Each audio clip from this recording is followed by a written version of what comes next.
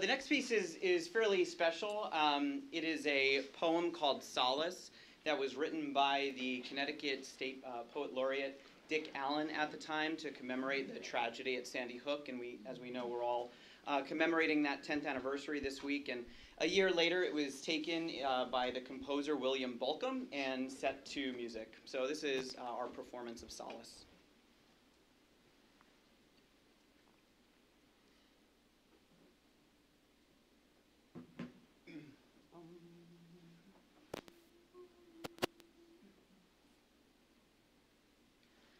There are the fields we'll walk across, in the snow lightly falling, in the snow lightly falling.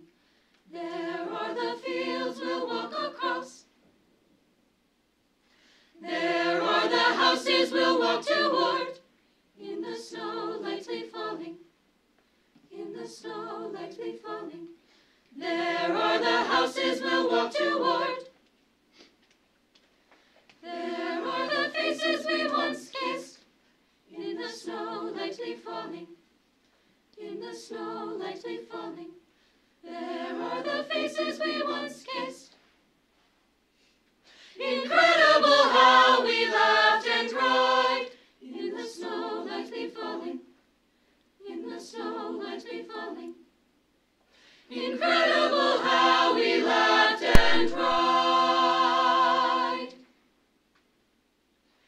Incredible how we'll meet again, in the snow lightly falling, in the snow lightly falling. Incredible how we'll meet again. No small hand will go unheld, in the snow lightly falling, in the snow lightly falling. No small hand will go unheld. No voice once heard is ever lost. In the snow lightly falling, in the snow lightly falling. No voice once heard is ever lost.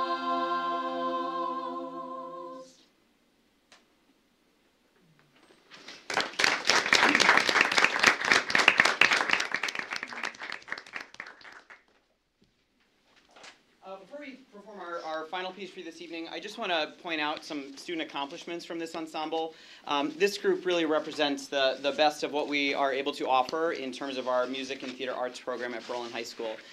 In the group behind me, we have students who were selected for the Connecticut Music Educators Association Northern Region High School Festival this upcoming January. So a handful of them auditioned. Raise your hand if you auditioned and were accepted.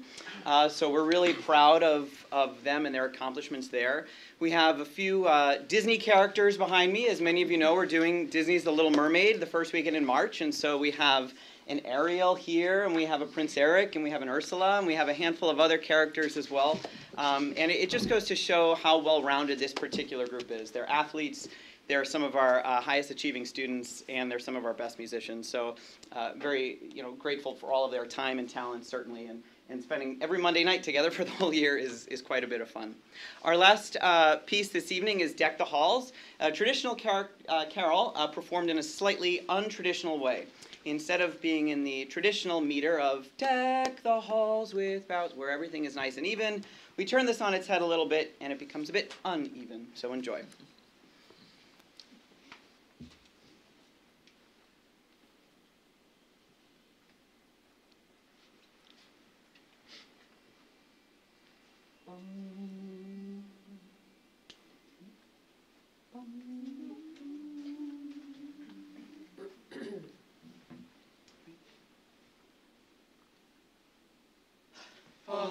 Deck the halls with boughs of holly, fa la la la la la la la la.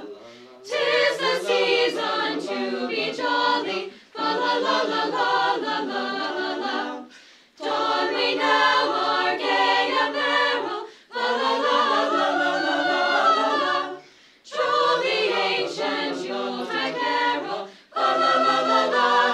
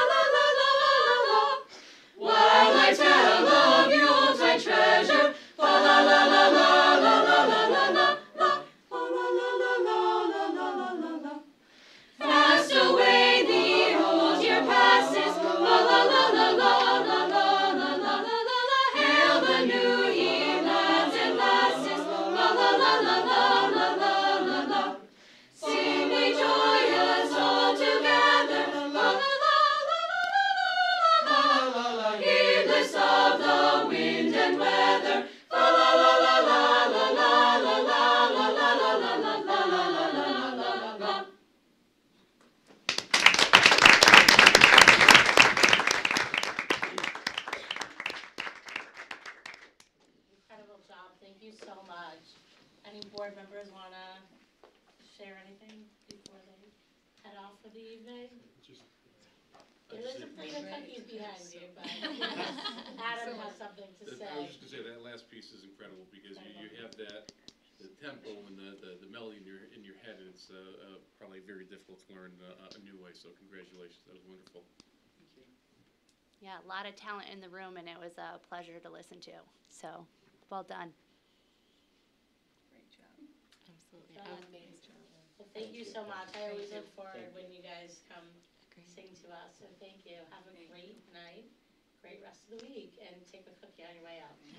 You're more than welcome to stay, but we're not going to force you to. You have to stay. Unless you sing.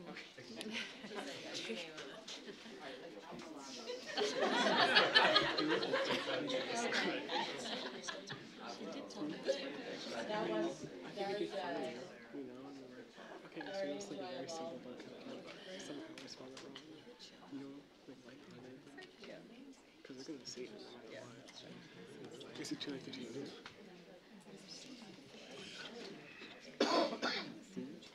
All right, so we are going to move on to our next item on the agenda. Anticipated appointment of DHS assistant principal. So I know that this process has gone through several rounds. The Board of Education just met with our candidate, and I will turn it over to Superintendent Benigni if he has anything he would like to add. So after a very extensive round of interviews, we started off with over 90 applicants, and then a very extensive round of 20 candidates, down to 10 candidates, interviews with the whole administrative council, interviews with myself. We're very happy to have Brian Testrut here as our finalist and the new assistant principal for Berlin High School. So congratulations, Brian. Would you like to step forward and say a few words, Brian? You need a motion first. Okay, well, we know what the vote's going to be. Go ahead, thanks. So, do I have a motion for consideration? I move that the Board of Education appoint Brian Testro to the position of assistant principal of Berlin High School with the effective date of February 1, 2023. Do I have a second? I'll second. So I heard Carrie first, sorry, Melissa. That's okay. So motion by Adam, second by Carrie. Any discussion? Brian's gonna feel bad if we all vote no. I know.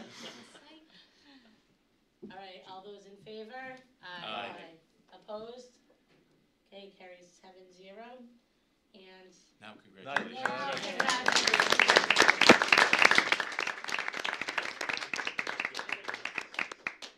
Yeah, I just want to say thank you to the board, Superintendent Benigni, Principal Eustace, for trusting me to lead Berlin High School and be a part of that team. I'm extremely excited. I cannot wait to get started, and my wife's here today with me as well, and we're ready to go. So thank you so much. I appreciate it, and we'll get started soon. congratulations.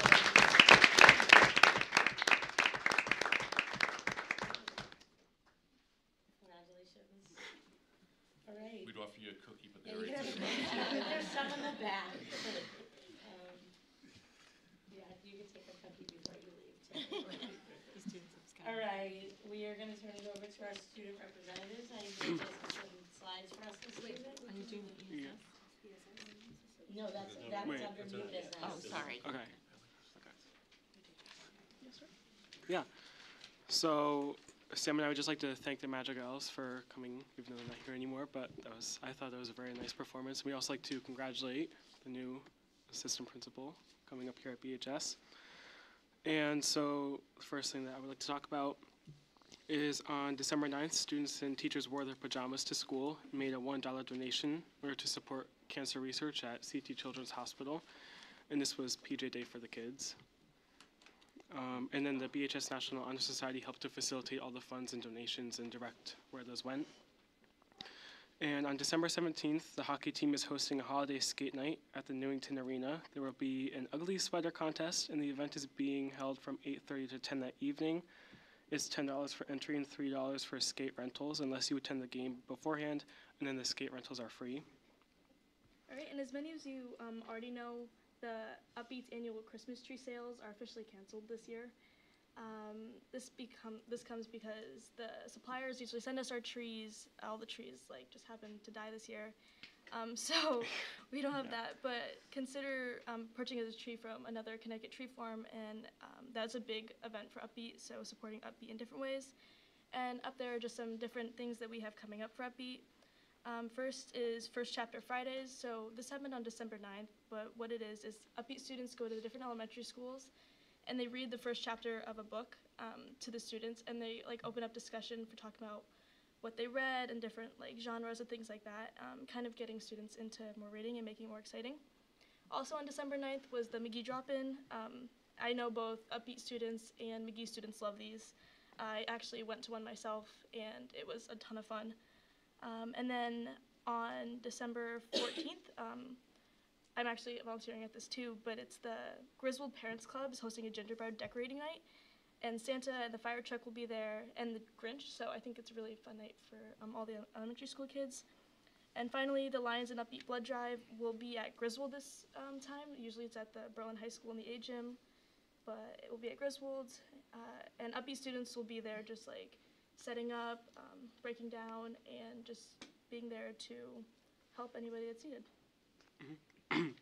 And we also wanted to give a shout out to our Unified Basketball team and all of their members, as well as Libby Dunn, who has been hosting the Unified Golf Clinic. We know how hard all of the members on each team work and hope they have a great season.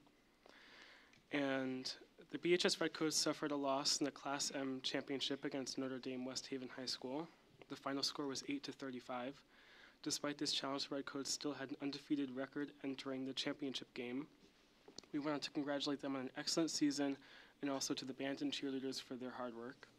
And I know Mr. Boyle mentioned this earlier, but this Friday at 7 p.m. in the auditorium, the Concert Band and Chorus will be performing their annual Pops concert. Admission is free, but in both the band and chorus have arranged, and I'm a part of the band, so complex pieces, trust me when I say this, complex pieces for everyone's enjoyment that evening.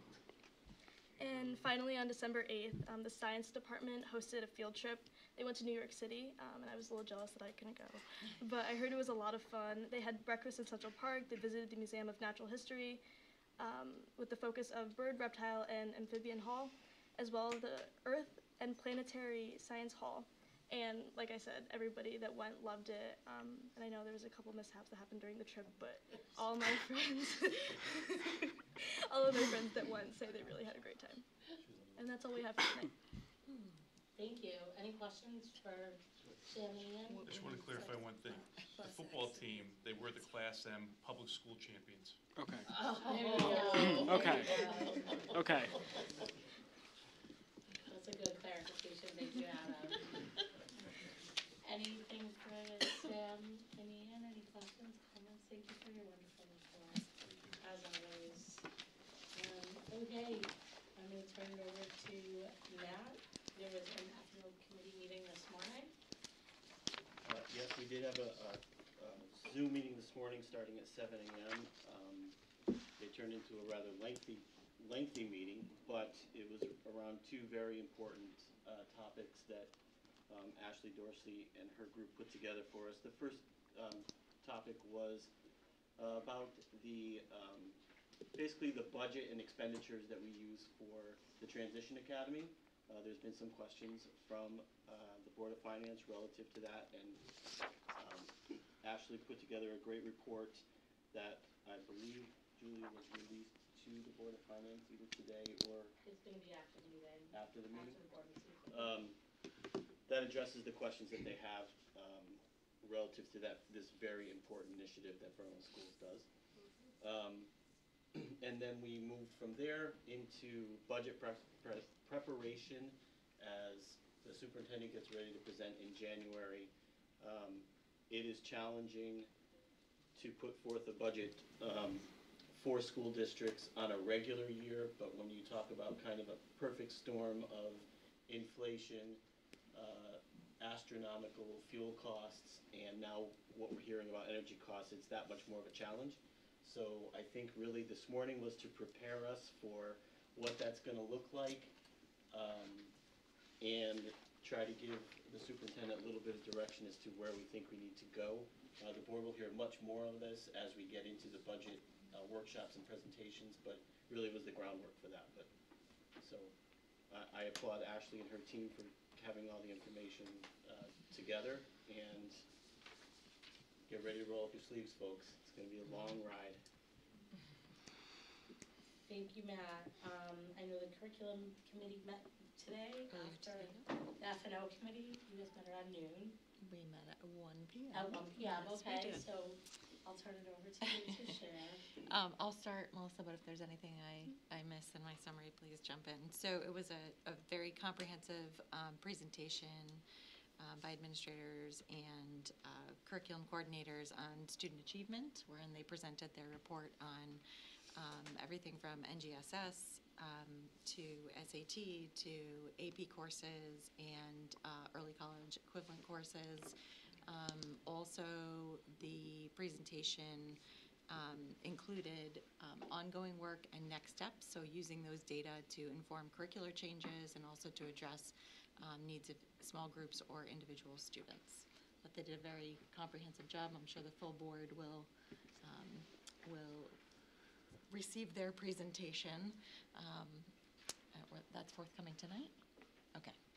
Yep. Did I miss anything, Melissa, that I should have? Okay, thank you. And I do not believe the community engagement committee has met, right? Not yet, no. Okay. Committee assignments for 2022-2023 have been sent out, but the community engagement committee Tracy will be chairing that, and Gina and Peter are the members of that. Carrie will be chairing the curriculum committee, and Jamie and Melissa are members of that, and Matt is chairing the F&O committee, and Adam and myself are members of that. So that is the committee breakdown. The ad hoc policy committee are the committee chairs. And I know there's nothing to report from Frank, correct? Okay, correspondence to the board. Yes, I have one correspondence to the board. Central office staff, Board of Education, thank you for the recognition and token appreciation for my time on the board. Fantastic experience working with all of you and the entire district towards the goal of making Berlin Public Schools the best it can be. I look forward to the future success of the board and the district. Sincerely, Tim Otis. Okay, moving on to audience of citizens. Is there anyone that would like to approach the Board of Education? Okay, moving on to the consent agenda. Do we have a motion for consideration? I move to approve the consent agenda as presented. Do we have a second? Second. So motion by Melissa, second by Carrie. Any discussions? Okay, all those in favor? Aye. Aye, opposed? 7-0. Moving on to item A, which we adjusted. We are moving on to effective school solutions presentation report. Then we'll do the student achievement report.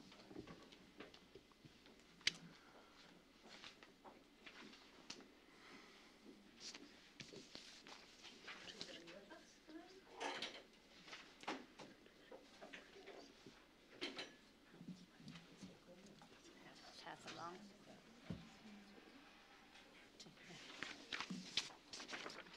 You wanna start with this one? Took an extra one.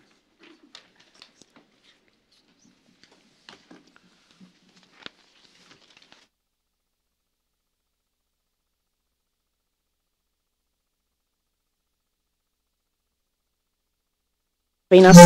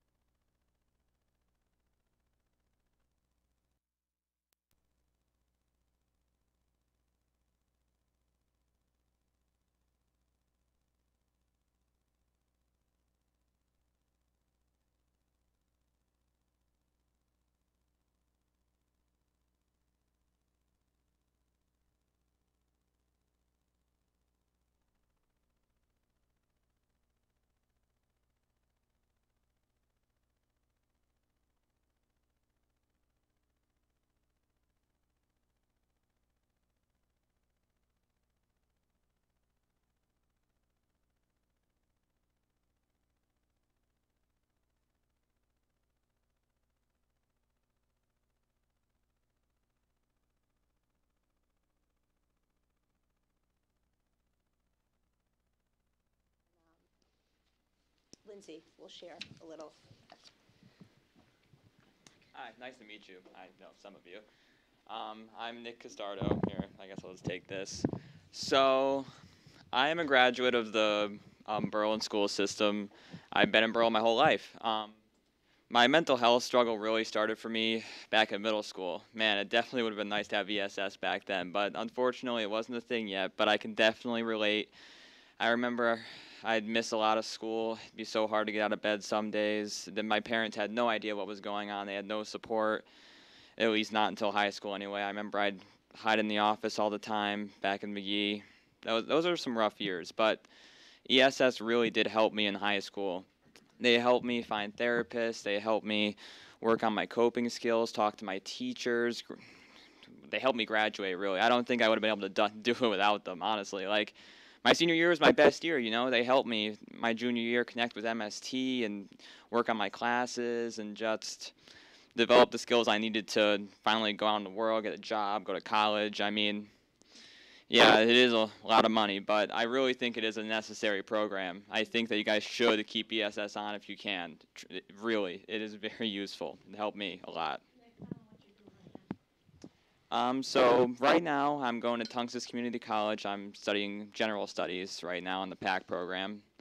So I'm doing that for 2 years. And after that, I might be going to UConn for medical stuff. I honestly don't know yet. I'm thinking about it. And I work over at Stop and Shop right on Farmington Ave, usually like 5-6 days a week. Awesome. Thanks. It's really awesome. Thank you for sharing that. No problem. My mom has a statement too if you want to hear from her. Not to put you on the spot or anything. I know. My husband was supposed to do this, but he was plowing all last night, so he had me. But he wrote it out for me, so I'll read this. It says, "Good evening. Thanks for allowing time for me to speak about our experience with ESS. Our son Nicholas was diagnosed on the autistic spectrum and suffered from depression and at times crippling anxiety to the point of him actually refusing to get out of bed. As you can imagine, with both my husband and I working, this is very stressful and put a strain on our family due to Nick's declining grades and missing schoolwork. We are also fearful he would never hold a job because of his anxiety and depression. We know Nicholas was very intelligent and capable of great things if taught coping mechanisms and how to work through what he's facing. This is where Kate and her team came in.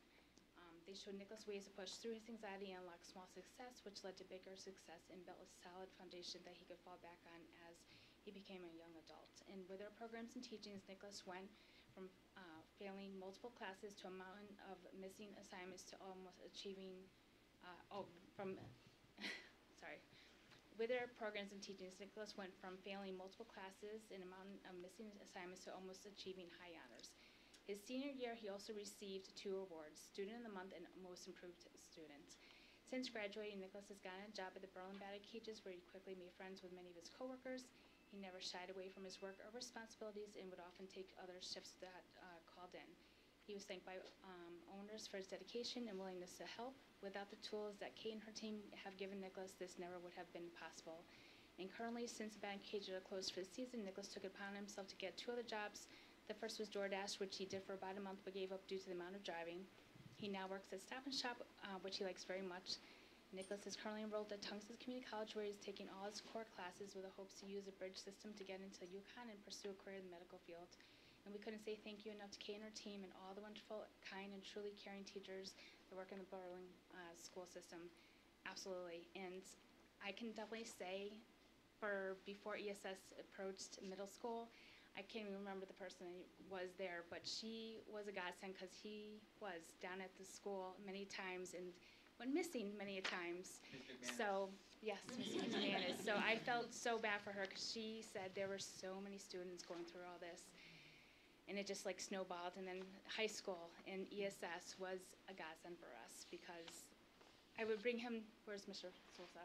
I would bring him to school, kicking and screaming, like literally carrying him in. Oh my gosh. So yes, it's been a struggle for us. So Berlin school system, I cannot even say thank you so much. I talk about Berlin school system all the time to other people. I say move to Berlin. They are phenomenal, awesome people to work with. We did not have to fight tooth and nail to get services that we absolutely needed. They were like right there for us. It was an amazing experience. So thank you so much. You cannot lose ESS. They absolutely need this because parents, The stress is ridiculous. So to have this helping hand from the school with the ESS is amazing. Amazing. Thank you so much. Thank you. Thank you so much. I think it's so important to hear the personal side of ESS. So Bethany and Lindsay are just, I gave you copies in there of testimonials from other parents and students. They're just going to read a few snippets, and then we'd like to end with one of our parents did feel comfortable to be interviewed, and then if you have any questions after that. So a quote from one of my parents that I work with. So my son began struggling with serious depression and school anxiety during his junior year. The reason that he is here and able to work through these days is because of the support we received from everybody in ESS. The support that I received enabled me to be a more effective parent for my struggling teens. I truly believe that if it were not for this program, one or maybe both of my boys would not be graduating from high school. They are making a difference in the lives of these kids that will help them with their whole life. And then another one from one of my kids that I work with. I was put in ESS because I had behavioral and academic learning issues, and it helped because all the staff helped me to be more calm with my anger and gave me better tools for learning. And then I have a few as well. This is from another student. I joined the ESS program in the middle of my freshman year. I had been struggling with depression and anxiety and was missing lots of school. Joining ESS created for me a safe and comfortable environment to be able to continue my education and overcome my mental health issues. I've been working with Lindsay Gamond for a little more than a year now, and she has helped me tremendously. I feel that without ESS and the help they provided me, I would not be a senior, and I wouldn't be looking forward to receiving my diploma in June. This is another one. After my years in ESS, I feel that they have helped me grow and manage my anger. They do their best to bring out the best in us.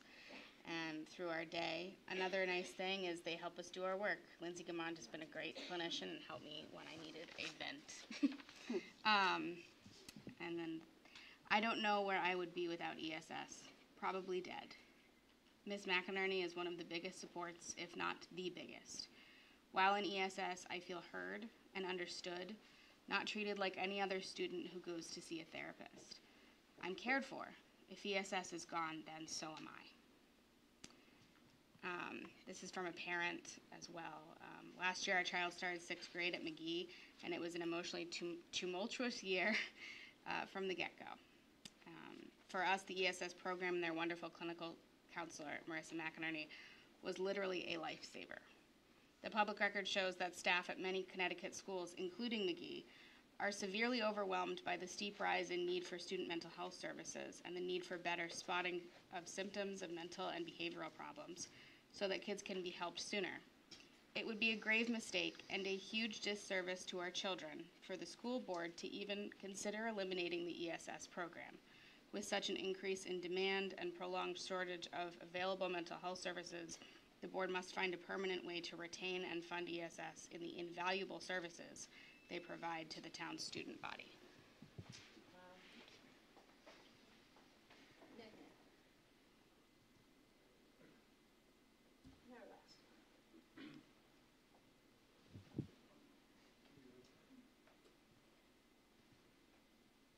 Hi, my name is Kim. I have 3 daughters in the Berlin public school system, and I'm here to talk about the ESS program, which I think is fantastic and great and has helped my daughter tremendously.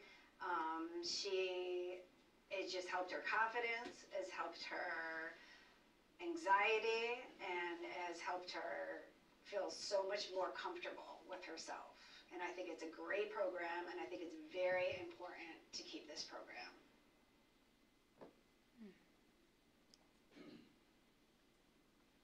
That's our presentation. I don't know if anybody has any questions. We did apply for a mental health grant that's put out there to help fund this program again. I'm not sure if we will get it. I'm not sure when we will hear back, but we did apply.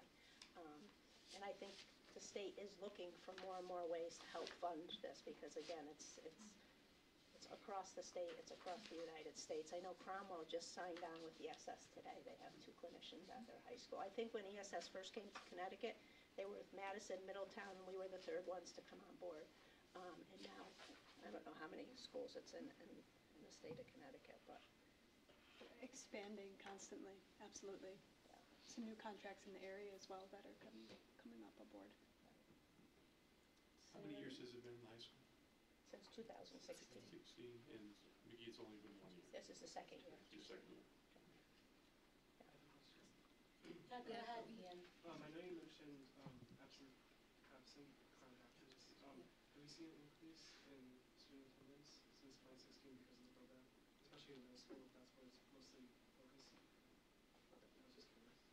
Yeah, we saw, so, I mentioned it, but I mentioned a lot of things. So we do home visits, and, you know, like typical social workers, I mean, they do home visits, but we deliver services in the home. And I do see that last year, my specific students did start coming to school. So it helped with their absenteeism a lot. I don't know if you guys want to talk about that in the high school. In our report card, you have 2 report cards in here, and it shows you the data in there from last year and this year about school attendance, discipline, behavior, and academics.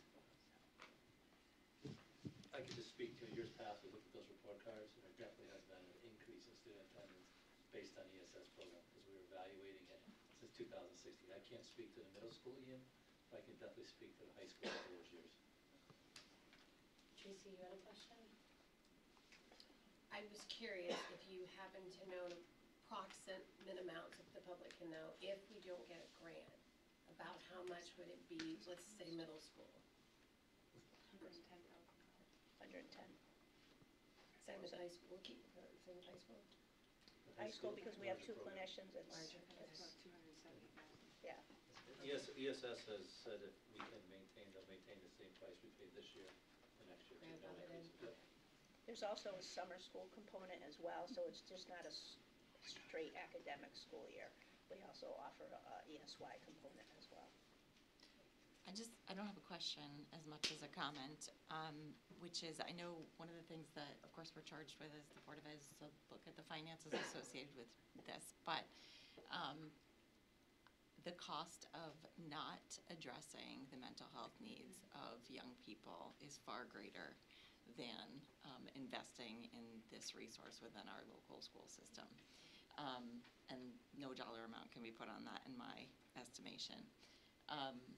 I will also say that it's important, I think, that as a community we recognize, and I'm going to try to emphasize this, the proliferation of mental health challenges in our society has been following a steep trajectory. I'm talking to the clinicians as if they don't know this, but it's been following a steep trajectory since, you know, far before the pandemic. It obviously was exacerbated by the pandemic, but couple that with the dearth of providers available for folks in their local communities, having this resource in our schools and allowing this to be accessible to our students and our families is such a gift to our community and such a privilege for us to support. So I thank you for the work that you do. And yes. Can I say something just in respect to what you're saying?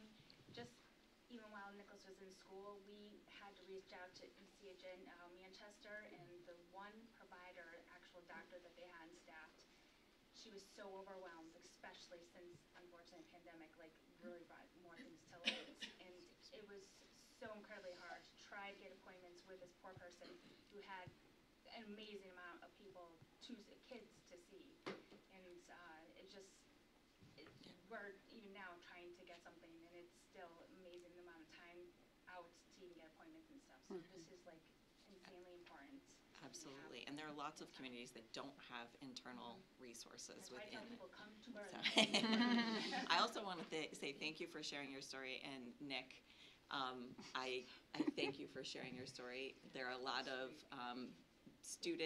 current students who are challenged by some of the same things that you were, and adults too who would not be brave enough to stand up in a room of folks and share their story. So thank you very much for giving voice to that, because your story is many people's story, but you were brave enough to sit here, or stand here I should say, and share that with us, and I thank you for that. Thanks, yeah, anything to help. You know what I think is important too, you'll hear during my budget presentation, as you always do, about out-of-district placements. This program is more intense than an out-of-district placement, because when we send students to out-of-district placements, there isn't a family component. There isn't weekly or daily group therapy, they get 1 to 2 30-minute individual sessions and maybe one group therapy. There's not that intense family component. They also didn't speak about the parent support group. They also do a parent support group once a month as well. So this in-house, where we get to keep our students in our own schools, in their community, with their friends, it's actually more intense than an out-of-district program. So Linda, I know that as I watch the news and read articles, there's that piece about, you know, especially in certain parts of the country, pushing against supporting students with mental health issues in school, saying it shouldn't be happening and it's violating parental consent and part of the 14th Amendment and so on and so forth. Can you guys just talk a little bit about the parents, are students receiving services without parental consent? It's like a team. There's a whole intake And process. I'm very familiar with it, but if you just want to talk about it, just so we have this conversation on the record, just because I think it's important. Sure. So we work with the district on potential matches with the students. So at that point, we then pull in the guidance counselor, whoever the case manager might be, and they start to explore the program with the family. So right from the bat, we need that parental buy-in. If I don't have a parent involved, we really can't treat the student effectively, which is why we have the constant contact with the families. We need them there for therapy. We need to do family therapy. We want them to be a part of our parent support group. So if we don't have parental buy-in, we can't unfortunately treat their son or daughter. And we've had to dismiss some kids because of that. You know, it's just that parents are tired. They're tired by the time the kids are in high school and middle school, and sometimes, you know what, it's just, they've been along with us for a little bit, but then the kids maybe start to fall through the cracks, the parents start to fall through the cracks. So we have lots of conversations, give them a lot of chances to say, come on, we're here to support you. And sometimes we do have to dismiss because of lack of parent involvement as well. Not often. But I think it's important to know that students are not getting treated without parental consent, and then once that happens, it's a partnership between ESS, the student, and the parent. And Julie, just another point, sorry to jump in. Yeah. All the students we treat through ESS either are on an IEP or a 504 plan, so it's also in their legal documents as far as services. Which I think then leads to what we were just talking about, the outplacement, and then eliminating the outplacement. And outplacing a student would cost roughly what for this? Anywhere up to 60 to 90, it depends which school, how much services. I mean, and we've had to outplace some students for certain, but we've also brought a couple students back. We just brought a student back today. And we brought a student back last year who's actually was part of the football team. So, I mean, our kids, when we work hard to bring them back, they are showing that they can be successful back with us in our school. And when a student is hospitalized, the district still has to pay their educational costs while they're hospitalized.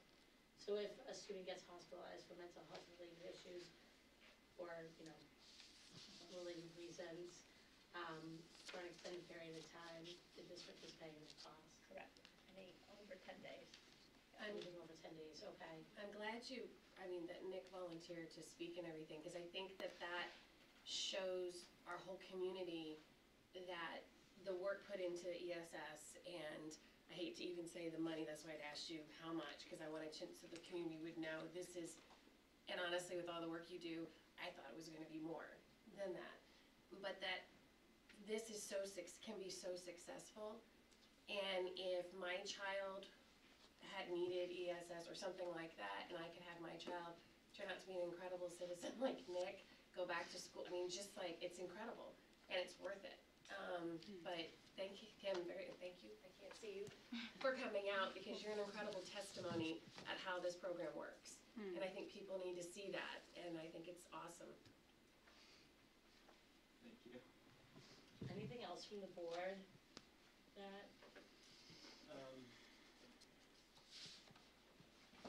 So there's only a few of us on the board still from when we were able to introduce the program. Carrie's one, Julia's one, and Jamie Miller, who's not here tonight. And for the first year or two, it was grant-driven, and we fought very hard to get it into the operating budget, because people who are in front of us today, Linda, Brian, really brought forth the information to show how this works, but more importantly, we heard many stories, much like Nick's tonight, where this program changed the direction of their lives, and in more than one occasion, saved their life. We had students stand in front of us who said that they were on the verge of committing suicide until this program came into effect. So, in a month or so, we're going to be talking about money, and in my opinion, and I'm putting it right out there now, is this is not a program that I would support taking out of the budget. I agree. It's too important. You can't put a price tag on these young people's lives, and I will argue hard to make sure that we try to keep it in. So. Thank you. Gina, Melissa, did you share? Do you guys have anything you'd like to share? I would just ask, I would guess that you have data on the kids that come through the program and how you're able to track your success with the students. So in other words, if you have kids that go through and they're doing well, so what criteria do you base that on? Is it, okay, you know, the student is now able to function in the classroom without having to come down for, you know, support? I mean, I'm just asking how you know that this program is successful. Obviously, if kids are, in this gentleman's case, he, you know, was able to graduate and move on and get a job, that's fantastic. But do you have like a way to access information to see that you're actually moving forward and being successful? So we do track data, which is a part of the packet. So are you asking, like, when would we look at discharging a student? What would be a successful discharge? I guess, like, you know, an accumulative point where you're saying, okay, this person is, I don't want to say cured or, you know, just, you know what I mean? Functioning. Just sort of ready to move on and not need the services, so that you know you've helped them and made improvement. How do you assess that? Do you have like a way to look at information? There's so many different ways I feel like that we assess that. There's a lot. There's a bit of like a 3-point rubric kind of deal that we would use, right? Like the way you would track things in an IEP. There is kind of something that is similar to a 3-point rubric in terms of, you know, is the student able to reset on their own with help, with supports, things like So you have your own set that. of criteria that they need to meet in order to sort of.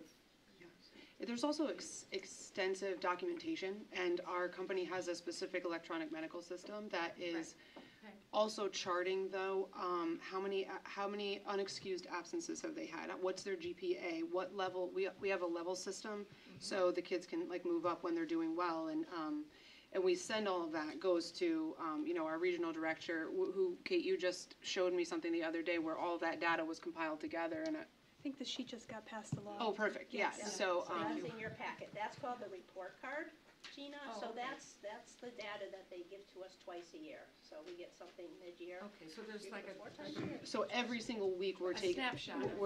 Yeah, Right. absolutely. That's great. And then there's other ways that we do that through like their IEPs, right? Like we're tracking behavioral data, we're tracking whether or not they're staying in the classroom, how much time out of the classroom they are, and every tool looks different. But that's stuff that we discuss every week at our IDT meetings, and you know, depending on where they are, they can get discharged for being successful. Right. Yeah. Discharge, that's the word. Yeah, definitely. Thank you. Melissa, Adam, do you have something? I just want to say that thank you again. I mean, the personal stories which we've heard, you know, over the years, you know, sadly during budget season, but I think the personal stories are the most impactful for people to hear. So, thank you. Can I just ask a quick question? So, since this has been in and after the grant went away and then we had to find money in the town and everything, and we all know that mental health issues are huge and sadly on the rise. Is this something that this program's going to have to go through every time a budget comes around, that they're going to have to pull resources together to prove their point that they're very helpful in the community? Or will this ever be sustainable and they don't have to do this? I'll have the superintendent speak to that a little bit. We went through that with the high school program to get it to be in the operating budget, and now we're gonna have to follow the same process for the middle school program. But do you wanna speak to that? I think the difficult part with the budget every year, and not that we haven't received adequate funding, for a number of years, we received in the 1% range. 1% doesn't allow us to even maintain staff. So during that era is when we first started ESS because the need was so strong. We first put it in the grant and then moved it to the budget. But right now, looking at the budget year to year, we need over 4% to maintain the current staff that we have. We're receiving last year in the 2s, and this year we've been asked to, that doesn't mean the board's doing it, to come in at a 2% budget, which would mean we couldn't even maintain the staffing that we have with the contractual obligations for all the unions and insurance and so on. So the big thing is having that adequate funding, and that's really, when it gets to the referendum and the vote of the town, and we've been very fortunate that the community has supported an increase of the budget every year.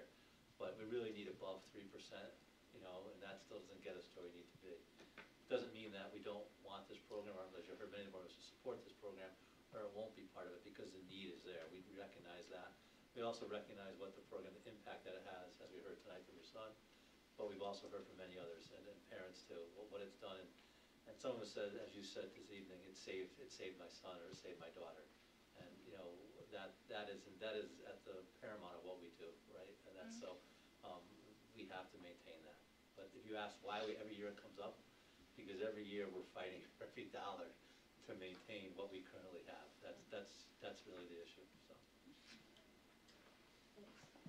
Anyone else on the board want to ask or comment?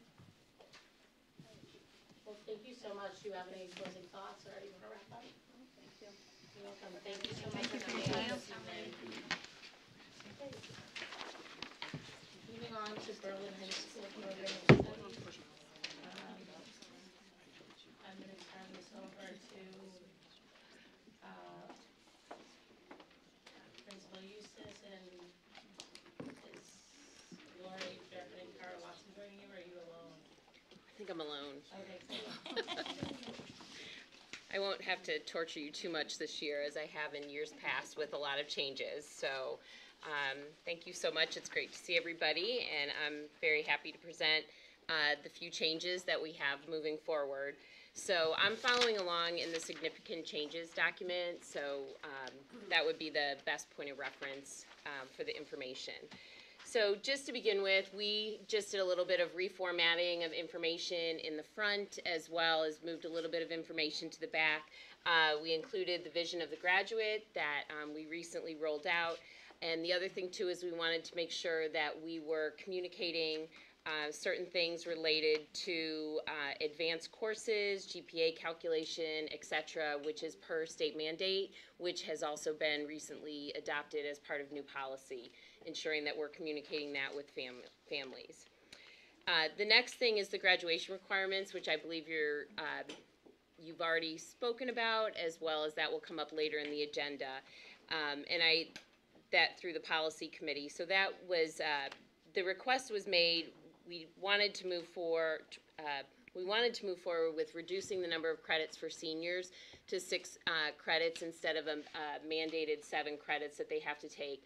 In running the data for the last few years, it's fewer than 10% of our students actually need 7 credits senior year. So oftentimes what happens is they're sitting in classes, taking seats for classes that they may or may not need. And then sometimes students may or may not always put a lot of effort forward if they know they don't necessarily need that class to graduate. And I want to say that's not widespread, but if you think about it, they're taking a seat from another student that may really want to be sitting in a class, and that does become a challenge for us, particularly with elective classes. The other thing that I want to emphasize with allowing grade 12 students to reduce to 6 credits is as we continue to move forward with making opportunities available for career-connected learning and getting students out doing industry opportunities, job shadows, potential internships, things like that, we need to try to free their schedules up a little bit more, and this will also provide us with an opportunity to be able to do that.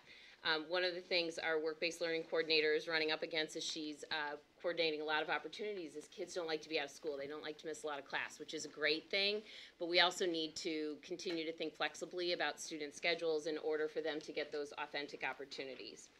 The other thing connected to the graduation requirements is just a minor change in terms of the STEM credits. All students have to earn 9 STEM credits, and we wanted to include a handful of the designated, we have a handful of business courses that we will designate that can fall appropriately in the STEM credit. So accounting, our accounting classes, as well as a business technologies class, which really is very appropriate to count towards STEM credit. So as far as courses, so under CTE, Career and Technical Education, we have, which is Business, Family, Consumer Science, and Technology Education. Just a few of the changes that we have forward. The first one talks about Intro to Business. I would say this really isn't a new course. It's actually a little bit repackaged. We used to have a year-long business survey class. Then last year we adjusted it to a half-year course of Intro to Business, and this is just a further adjustment. We found that we have students that when they want to explore business, they may really want to go into that finance accounting area, or they may want to do more business administration and management. So we have 2 introductory courses based on that, and you can see the various topics that will be covered in each of those introductory courses, and they will each be a half credit. In terms of the other offering change, I'm really excited about the next one. We're expanding our partnership with Southern Connecticut State University. If you recall, this year we developed a partnership with them and offered zoology for students to earn early college credit. And we can now also articulate our current business law class with Southern Connecticut next year. Fortunately, Mr. Jones is someone who actually serves on faculty at Southern. So that was a very seamless transition, and we're excited to be able to offer that additional opportunity for early college credit. Another change that we have made is the Business Technologies and Application class. Used to be a full year. We now we're offering it as a half-year class. Really, our students are coming into high school. They're far more exposed to technology. A course like that really doesn't need to be a full year.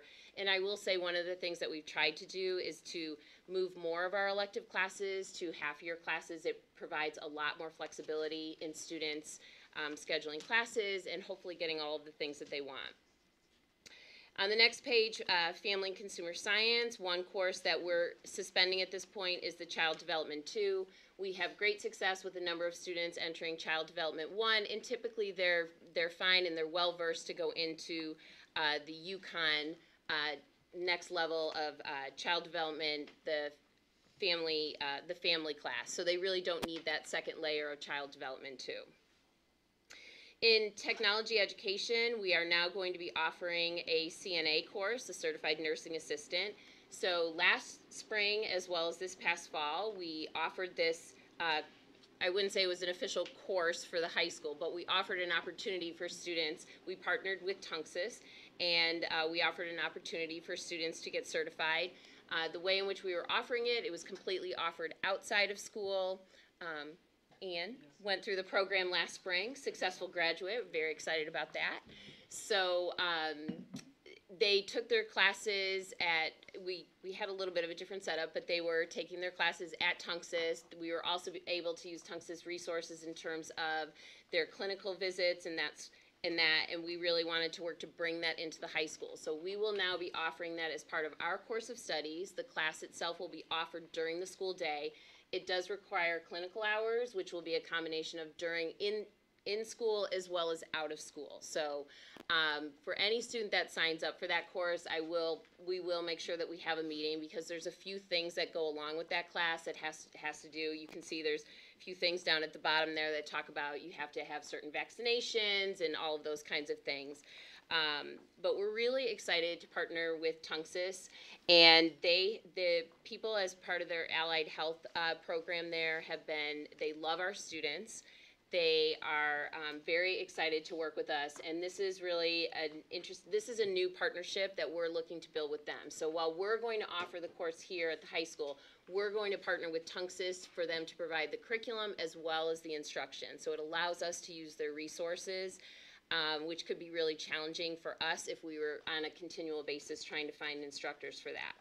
So we're very excited about that opportunity. Students, as they go through successfully, they will have an opportunity to earn an industry-recognized credential as a CNA and be able to go out and work.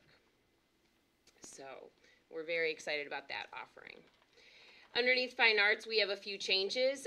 Within the music department, we have the treble chorale and men's choir is going to be combined for concert choir. We actually have had that as a caveat in the program of studies, that if we don't necessarily have enough students to run either, we would combine them anyway. So at this point, we're moving forward with the combined concert choir. Men's choir, the few years that it was able to run, was very successful. But again, this provides a little bit more flexibility with scheduling by combining the groups. Theater 1 will now just be theater. You'll see further down that we'll be suspending Theater 2 just due to lack of enrollment in terms of getting students as they continue in the Theater 2 class. Part of that has to do with challenges with scheduling. They just can't fit these things in their schedule. And the other thing too is we have a very robust co-curricular program when it comes to our theater program, so students are having an opportunity to experience theater as well as technical theater through our co-curricular programs. And I would also argue that they get a lot of technical theater work done with through our digital video production work as well. And then as far as a new course is concerned, we're offering unified theater. So one of the things that we have done, we actually piloted this last school year. So when we look for scheduling, especially students that have significant needs in our building, we want them to graduate from Berlin High School earning all of the graduation requirements. And because there's a fine arts requirement, we were trying to figure out a way, how do we go about having that, creating that experience for them. So we piloted unified theater during the school day. It was a great opportunity not only for our students with disabilities, but also for their peers as well, their partners, and it has been incredibly successful. So what we're going to do is we're going to alternate, because if you turn to the next page, you'll notice that next year we're offering unified art. So what we'll do, this will allow our students with significant disabilities to not only earn their graduation requirement, but it also offers their peer students an opportunity to earn their fine arts credit, but for those that really enjoy working with those students or potentially are looking at careers in working with students with significant needs. So it is a really wonderful opportunity. We're very excited about it. It's been successful. We've had unified PE, we expanded into unified theater, and now we're going to expand into unified art. I do also think it allows an opportunity for, from a curriculum level, from a curriculum basis, for that the teacher can really plan accordingly, in terms of developing a curriculum for unified art as well. Any questions related to the fine arts changes or updates? Okay. In science, just to let you know, we're making some credit adjustments. You'll notice a number of courses that are moving from either 1.25 to 1.0 and so forth. You can look down the list. We have been in conversation about this for a very long time, and when we moved to the block schedule, we were able to move forward with it created flexibility as when you could run a lab period. If you think about it, lab periods were originally put in place back when classes were typically 40 or 45 minutes, right? Not enough time to run a real lab experience. So that's where the notion of a double period would come into play. Also back in the day, right, where you didn't necessarily have, every science teacher didn't have a lab classroom. They were sharing, they were, right, going to the lab room. So as we've continued to evolve and as we moved into the block schedule, we were actually able, science teachers are now, they can run a lab because they have a 90-minute class every other day. They're able to run a lab as appropriate, any time in that rotation as it's appropriate for the curriculum as well as the learning. The other thing too is, one of the other things that we were really looking at in terms of removing the lab period is it's a major constraint on student schedules. So what you need to realize is, right, your science class meets, my science class will meet, if I'm a period 1, I'm going to meet on the odd days 1, 3, 5, and then I'm going to have an additional lab period, maybe period 2. What that does is that one additional lab period completely wipes out period 2 to take any additional courses. So it really will free up opportunities for students to take additional courses. One of the things that we've noticed that with the increased graduation requirements going to at the state level for 25 and how it's pretty prescribed, we feel as though our students have lost some opportunities to personalize their schedules and take elective areas. By removing the lab in these particular courses, that opens up it opens up a minimum of 4 semesters for students to pick up additional, whether it is core or elective courses. And I really think that opens the door for them to personalize their schedules more and to take courses of interest. Would you say that sometimes the lab jams things up a little bit?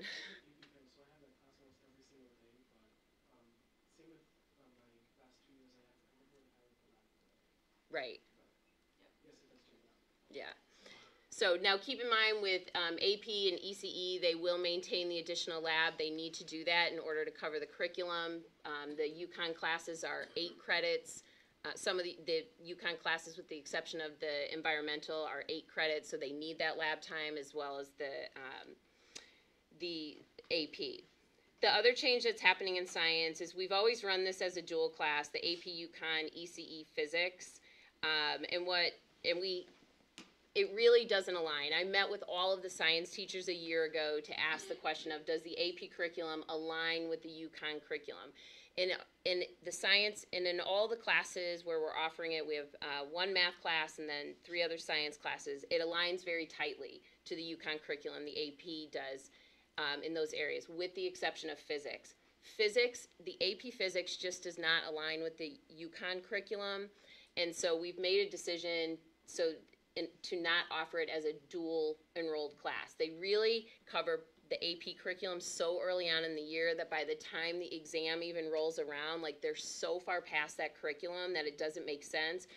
And we decided to continue with the UConn class because we feel it is a bit of a more robust curriculum. Students are earning 8 credits, and we've had our students have had very good success with the UConn portion of that.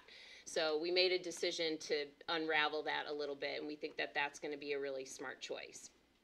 And then finally, in social studies, the first is just a very quick tweak. As you recall, we're mandated to offer the African American, Black, and Latino Studies class. It is a full year class, but the state has allowed some latitude in order for us to offer it as 2 semester classes, because it may serve as a deterrent if it's a full year class. Some students may not be able to fit that course. So now you can either take both semesters to equal a full year, or you can take 1 semester or another semester.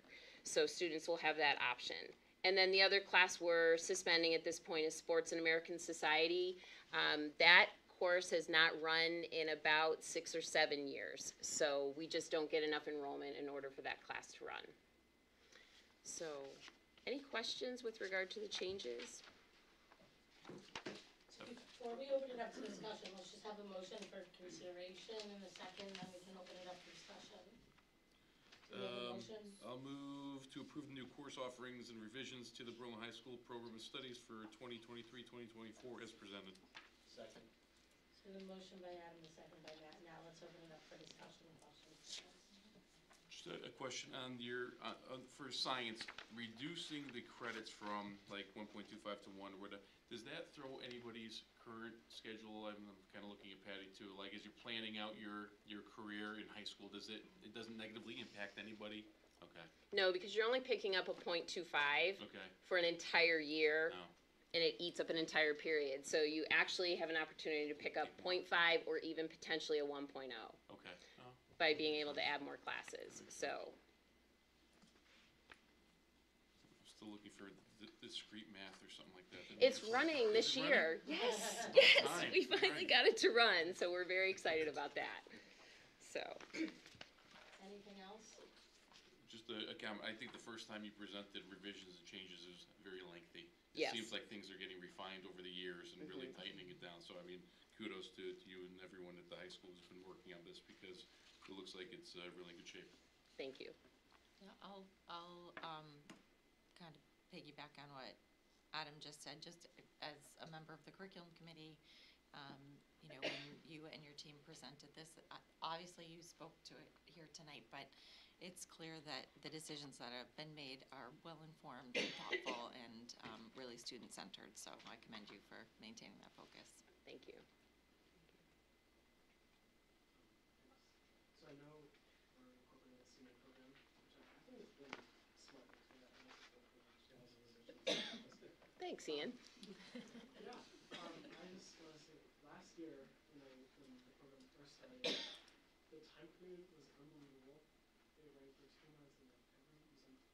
honestly, it was like 5 to 8 for labs, so we decided from like 8 to 3 was ridiculous, but I think this will be really good.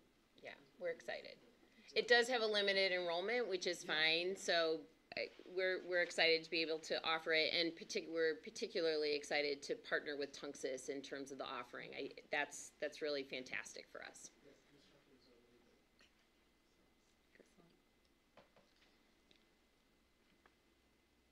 We'll move to vote. All those in favor? Aye. Opposed? 7-0. Moving on to the student achievement report. Thank you. Thank you for coming out and presenting, and thank you for your time.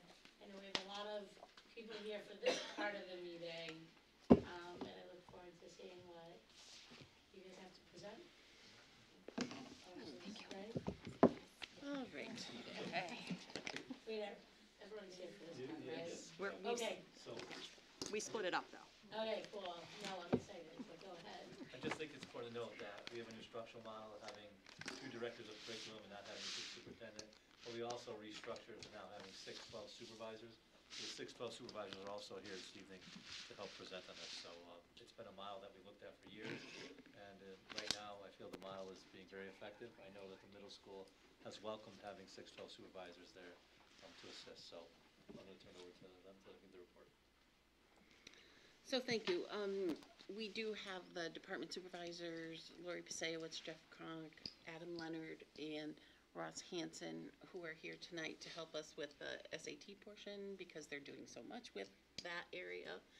And they're also doing things with Smarter Balance in the middle school. So, but we didn't want to give them everything their first year.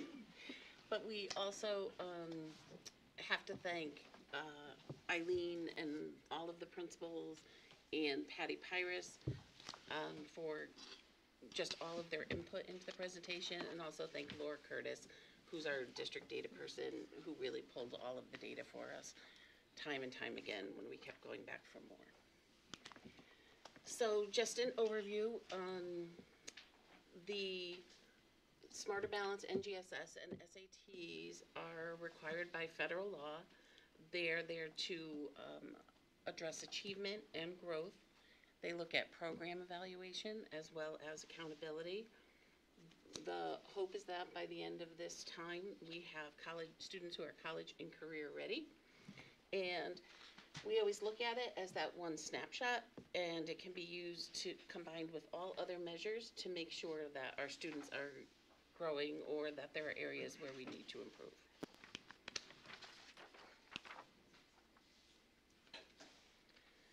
Smarter Balance is administered generally in April through May. It's open, we can do it in February through June. We do the majority of the testing in April and May. It's computer adaptive, meaning that as students answer questions, the questions get either a little bit more difficult or easier. When it first came out, they said it was going to be all adaptive. It stays within the grade level. So if you're in 3rd grade, there are only going to be questions that a 3rd grader can answer. It's not going to get very difficult or very easy. We get reports back, and they tell us the achievement levels of students, and their levels 1 through 4, 3 is meeting expectations. And then we get individual student reports, and those go out to families when we receive them. It's usually at the end of September, beginning of October. So since we take Smarter Balanced yearly from 3rd through 8th grade, in addition to actually getting our levels of achievement, our 1s, 2s, 3s, and 4s, we are also able to look at growth of students from year to year. That actually started back in the 2016 administration of Smarter Balanced, and we've been looking at that ever since. Last year in our report, we were not able to look at that because we did not test in 2020. So in 2021, there had been a gap. This year, we were able to look at our 21 to 22 growth, which we will talk about as part of our presentation. We wanted to make sure that everybody was aware of the different types of things we look at with growth. There are actually 2 different ways it's measured. The first is growth rate, and that's basically a yes or no. So students are assigned a growth target, a certain amount of points that they are expected to grow each year, and they either meet that growth target or they do not. So that's reported as a yes or no, very simple. The second type is our average percentage of target achieved. We call that our APTA. And there we can actually look at the percent of growth a student has made, even if it's not 100%. And we'll actually show a quick sample to help make sense of that. So in this model here, we have 4 students, samples A, B, C, and D. All of these students are assigned a growth target of 60 points, that's in the blue. Student 1 made 42 points of growth, so no, they did not meet their growth target of 60, but they made 70% of that, so that's their percentage. Second student made exactly a 60-point growth, so they are at that 100%. They are a yes for growth rate and 100% for their percentage. The next student actually exceeded at 66 points, so they are also a yes, and they have a max of 110. The growth actually goes from 0 to 110%. They do not allow anything past that either way, because then we could get skewed data from some significant outliers. And then our final student made 36 points of growth, so they were a no for the growth rate, but had a 60% gain. And so if they average all of these out, 50% of students met their growth rate, and then it was 85% of students of the 4 for their percentage. So that's how those 2 measures work, and we'll get to some slides that actually show that for our district. The next slide is not about Berlin specifically. This is about the state of Connecticut and our data trends. Again, in 2020 to 2021, when we started testing again after the year where we did not need to test, we cannot actually look at this past year versus the 2021 year because they reported out in very different ways that year based on fully remote, hybrid, in-person, and so you can't actually average all of that together without getting skewed data. So we're actually able to look at our pre-COVID, post-COVID here with 2019 and 2022 testing, and you'll see as a state, we are still not quite back to where we were before the pandemic. But we're hopeful that we'll continue to make growth. So that's our students without and students with high needs for ELA and math across the state. So we'll start with the English language arts test. If you take a look all the way to the right, that yellow highlighted column, that's the achievement of our students and those students who receive level 3 or 4. So again, meeting expectations is a level 3. And that shows you from grade 3 through grade 8. This is specific now for 22 for Berlin.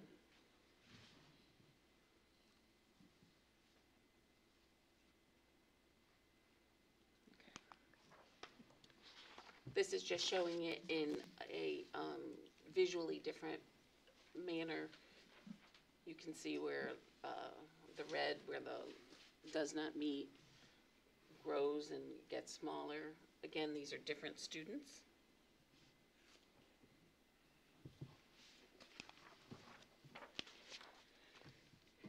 And this is taking a look at the subgroup performance. So you can look at it by grade level, 3 through 8. This is showing all students, our high need students, which are students who are English learners, receiving free and reduced lunches, and students with disabilities. And then that last row is students with disabilities.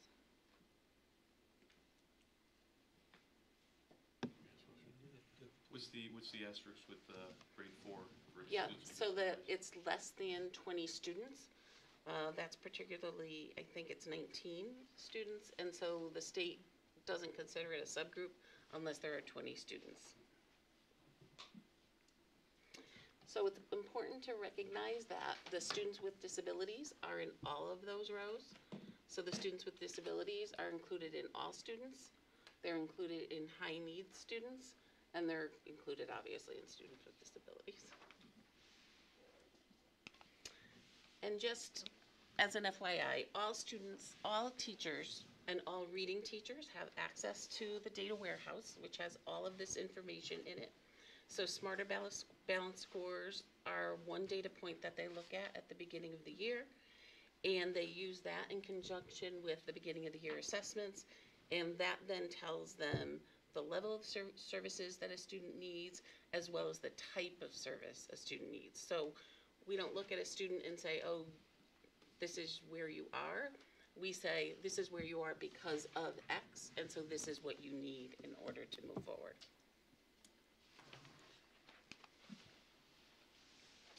As described by Kara, these next slides are going to be focused on the growth of students. So we start with grade 4 because grade 3 doesn't have anything to compare with. And the top graph is the yes or no graph. They either met or they didn't meet their growth target. The bottom graph shows the percent of the target that the students achieved. So they might not have made the entire growth, but they made partial growth. And so that tells you what percentage was made.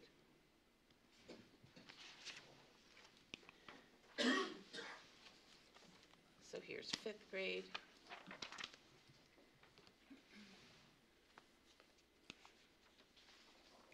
So it looks like, in 6th grade, we did really well in English learners. Our N was 1. So that's 1 student. And that student represented us well. And we're quite thankful. 7th grade.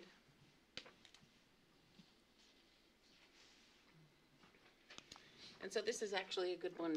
The 7th grade is a good one to talk a little bit about. So if you look at the English learner, so they had a 0 on their growth target, excuse me, but they received 33% of their total growth. But it's just easy to see the difference.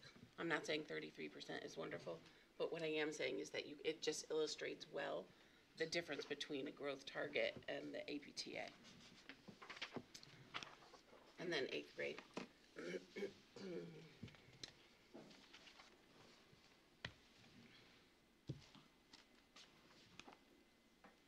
When we take a look at the DIRG comparison, not where we want to be, however, it is similar to where we were pre-pandemic. So there hasn't been a huge growth drop-off.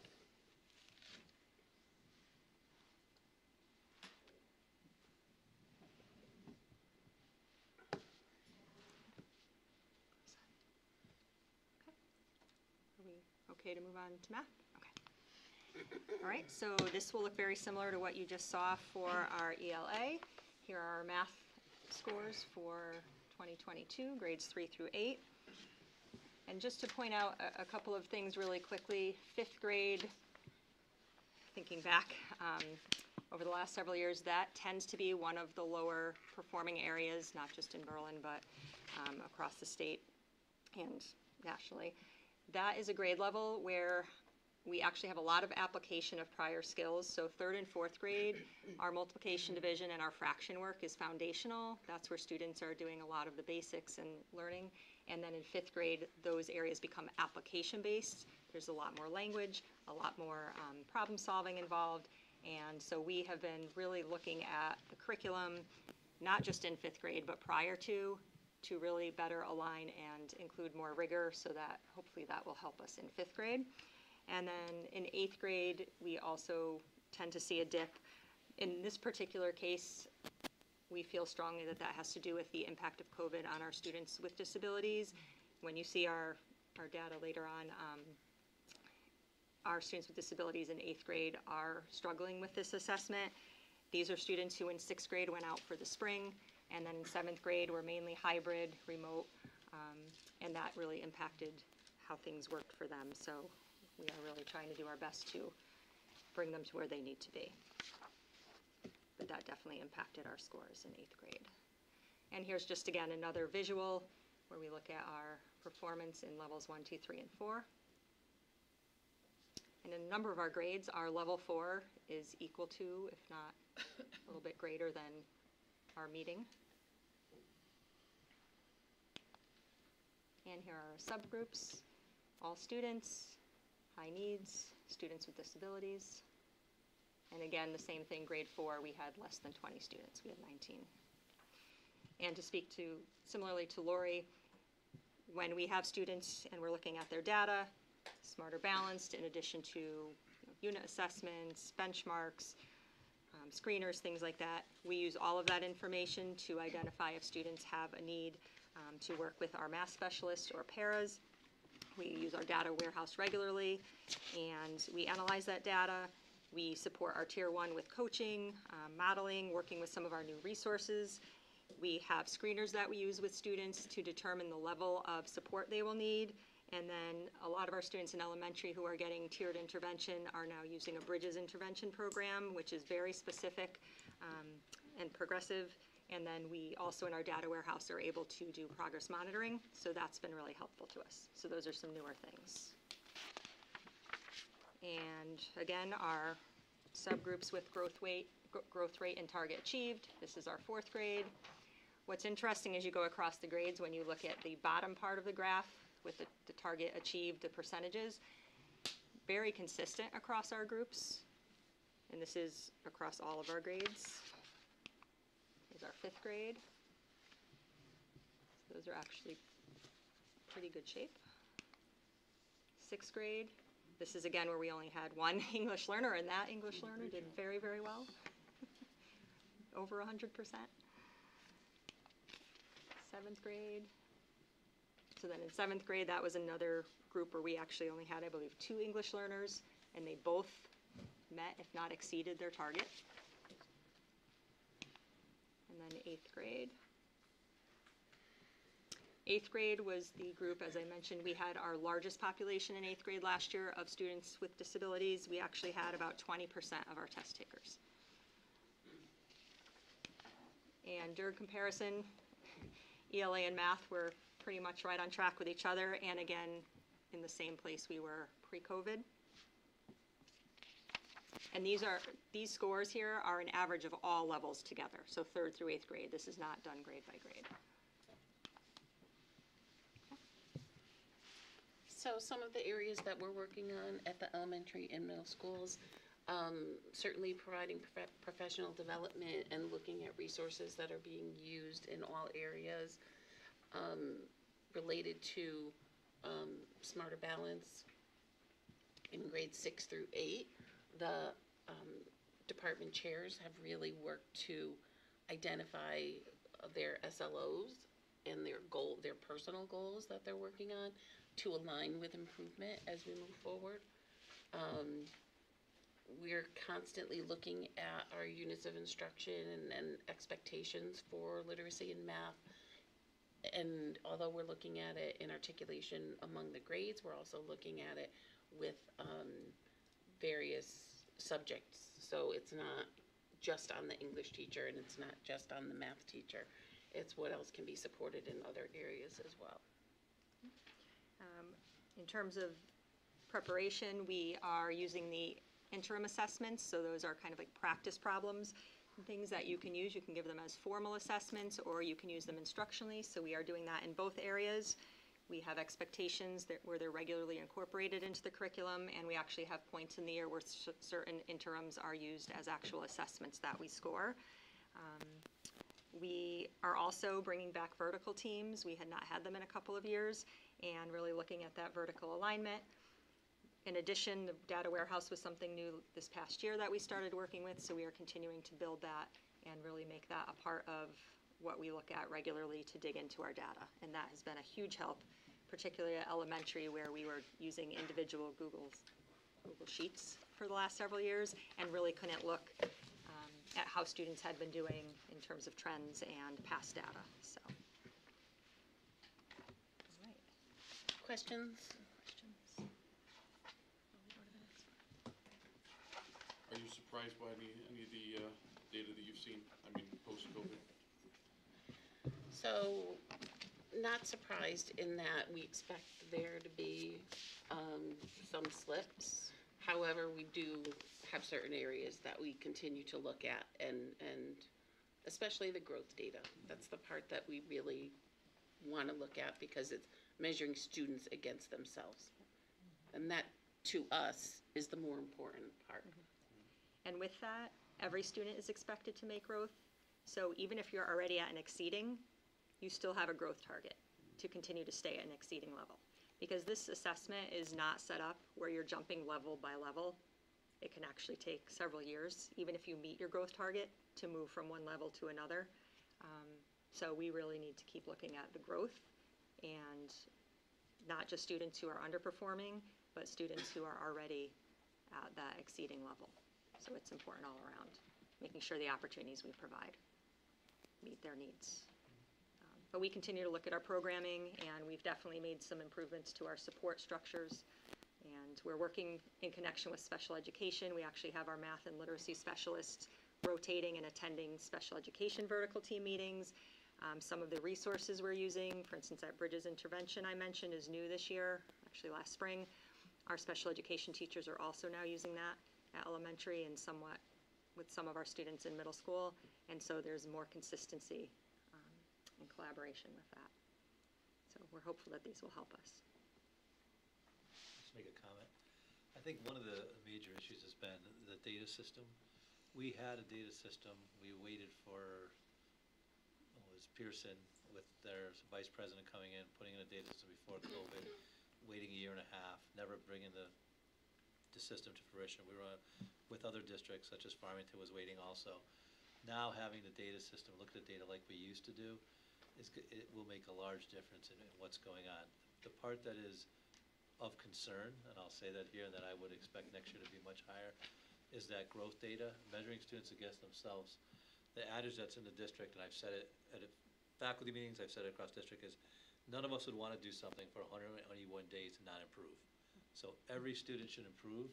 If they're not improving, want to know why they're not improving, and then that's where we have different resources, whether it's meeting with certain staff to figure out why that student's having an issue and not being able to achieve their growth target. You know, as Cara said, jumping from band to band may take multiple years, but when you're measuring against yourself, you want to see the ongoing improvement, regardless of what subgroup you're in. So, you know, when I looked at the data, that was the part that struck me the most is, you know, overall, you know, looking at what percentage we have at level 3 or level 4, we've always looked at that data, but now with growth targets that the state are saying are very predictive based on thousands of data points, we need to focus on that as the target, and then over time, the level 3s and 4s will also increase. But I think the data system of bringing back the use of data with staff as we did, you know, years ago will help inform the instruction and also know where students are. So I think if you asked the question about did any of it concern you, that's the part that's of most concern to me. And our principals have been digging into the data system. They're using this regularly at any meetings where we're discussing students, and they're meeting with individual teachers to look at their student performance and talk about areas that they need to work on and how to support the students. So we're digging in at the ground level. So just looking at it, obviously the data is so important because then you can, you know, figure out, like you said, certain points and so on. Just kind of, you know, going back to the growth, and any growth whatsoever, you know, is a positive. That's what you want to see with each kid. And I only speak as myself, and I think it was with the presentation with the SATs, as someone that is not a good test taker. Have any of the teachers like found that, you know, they've met growth in an area, but it might not show through this test? I mean, obviously there's different ways to evaluate. This isn't just the one. I was just curious, especially with anxiety and, you know, everything like that on the rise. Just curious. Yeah, so it's important for us always to look at all of the different data points that we have on students, and that's a good point. Our concern, though, is we do want to make sure that we're seeing growth, and so that's the part that we'll continue to fall back on. But you're right, some of these could be false scores. You know, kids come in, they're not feeling well, they're taking a test. They might have anxiety about test taking, so. But teachers are pretty good at keeping notes on their students. We ask them to monitor anything that happens during the test taking, and they hold on to that so that when we go back to them, we can say, anything happened with Lori during that test? And they pull out their notes and they can say, oh yeah, she came in and she had a head cold and had her head on the desk for 20 minutes. And finished in 5 minutes. Many teachers have a good understanding of how their students will achieve on the assessment before they even take the assessment. And so that understanding of a student who is suffering from test anxiety or hasn't been successful when they have the practice assessments, hopefully you see that, and then whatever you could do to help the student to eliminate that. But you're right, you can't have some students that just don't take a standardized test well, but we're trying to work through various ways to have them practice in that type of format so they can be successful. Because at some point, they're gonna take standardized assessments, whether it's the SATs at the high school level, entrance exam, ACTs, they're going to have to sit in that type of environment. So it's important that they develop that skill set. I think one of the things that we talked about earlier with this presentation of the curriculum committee meeting is the idea that, you know, these data are important in terms of informing curricular changes and making some, but, you know, my question, right, was how are these data being used to inform individual, right, interventions for individuals if they're needed? I mean, just to kind of go back to what Melissa was saying, I mean, I know that no decisions are made for students based on one data point. And so, you know, you're cross-referencing this with teacher reports and other assessments of student performance and so forth. I mean, to me, of course, this is sort of a 30,000-foot view for our district, and then drilling down and then, you know, subsequently evaluating whether there are certain grade levels that are falling short of the mark, or subgroups as you've, and then obviously down to the individual student. But you spoke a little bit about some of those things earlier today too, so I just want to put that out there for everyone, because we are privy to some more information, having been through this just, you know, 6 hours ago. Yes. And we're glad you brought up your question earlier. It helped us to frame a little bit more about that. Oh, good. Tonight. Thank you. Good. I'm glad you received it that way. Yeah, absolutely. Of course. All right. We are going to do our NGSS next, and Adam Leonard is going to join me up here. I will just do the clicker for you. We'll do a cartwheel on Travis. We could. It's sitting a while. I would All right. love to see that at this. That might be. I'd probably dislocate something, or, you know. And then it would be workers' comp, and it's right there, so. All right. All right, so I'm here to talk about NGSS, which is the Next Generation Science Standards. This is a test that's administered at 3 different grade levels. One at the elementary in grade 5, one at the middle school in grade 8, one at the high school level in grade 9. As you can see up there, it's also an online test. So the nature of the test is that the students are kind of given a lot of robust information, background information. They have some interactives where they can collect data, analyze it, and make conclusions, predictions, models, things within that range. The scoring of the students is similar to the previous results that we just saw, so ranging from 1 to 4, 4 being the best. And there's quite a robust number of standards that go across all grade levels in our science content. So it's quite a big scope and sequence. It also includes a lot of the science and engineering practices that are embedded as well. Students test in the springtime, so elementary is in May, and the secondary levels are both in April, somewhere a little after April vacation usually. At the high school level, we have to weigh when they take that test, because a lot of the students will also be taking AP tests or finals for their UConn courses as well. So we have to have it in that last week of April, generally speaking. Then we get our results in September, October, like the other results. This is Connecticut's statewide data, so this is not our data, but you can see there's 2 different colored bars on here. The blue bar is the 18-19 school year, which is the first time the NGSS test was administered. Then the 19-20 year, we know what happened there. And then the 2021 year, just like with SBAC, there were students who were remote or hybrid, so the state didn't report out on data as far as that. You can see, generally speaking, you can see the different groups, the students without needs and students with needs through the 3 grade bands, and that, just like with SBAC, there was a slight decline in that, presumably connected with the pandemic. going forward, this is our data from the 2022 administration that just happened in the spring. You can see that the numbers in the yellow that are highlighted are students who are meeting goal or exceeding, and you can see that that's pretty consistent across the 3 different grade bands. In this graphic, you can actually see the swath of students that occupy each of those in a little more of a visual basis.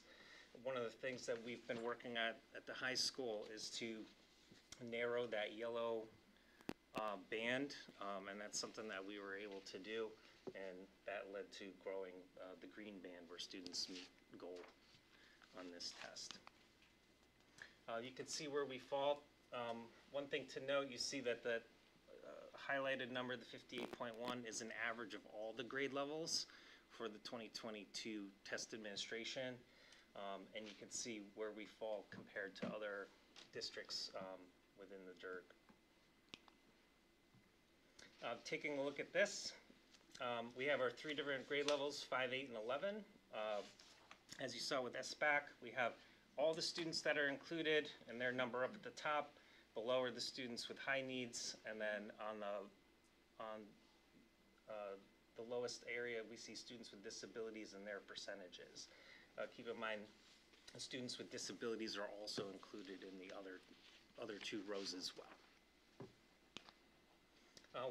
Some of the things, that's right. Some of the things that we're working on.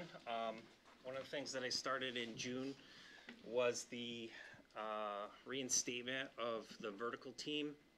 So, you know, as things kind of changed with COVID and stuff like that, this is definitely the appropriate time, especially once I got put into this position. It allowed me to work with the middle school team as well. So from the middle school, we have representation of each grade level, and from the high school, we have representation of each content area. So we're able to have very rich discussion as far as what's going on for a student 612. And one of the things that have been released by the state, and these were released in January of 2021, were these practice tests, if you will. They're called interim assessments. So the state came out with a program. It looks just like the actual NGSS test. The students can select standards and administer those. So one of the things that we started to do for the 6-8 team and the 9-12 team is identify what those particular assessments look like and where they fit within our current curriculum. The vertical team's taking a look at our current curriculum, seeing, and we've essentially mapped it out, or in the process of mapping out what standards are being met and at what grade level, and at the high school what course level. So we're able to really align this pretty nicely. So some of the professional development that we're doing, we met in November, and the next meeting's in February. We also have a program called Gizmos. We have a 3-year subscription to that. It's an online program. These students know about that. And what that really does is it matches up well with the interactiveness and the data collection aspect of the actual NGSS test. So when students go to take this computer, right, simulation test, they have experience with that. So we've extended the training down to grades 6 and 7 for this year, so they have access to some professional development, and we're piloting it with the grade 6 team this year as well. Upcoming, summer curriculum time is going to play a big role as we look going forward from the work of the vertical team and what the suggestions are and any revisions that need to be made curriculum-wise. Excuse me.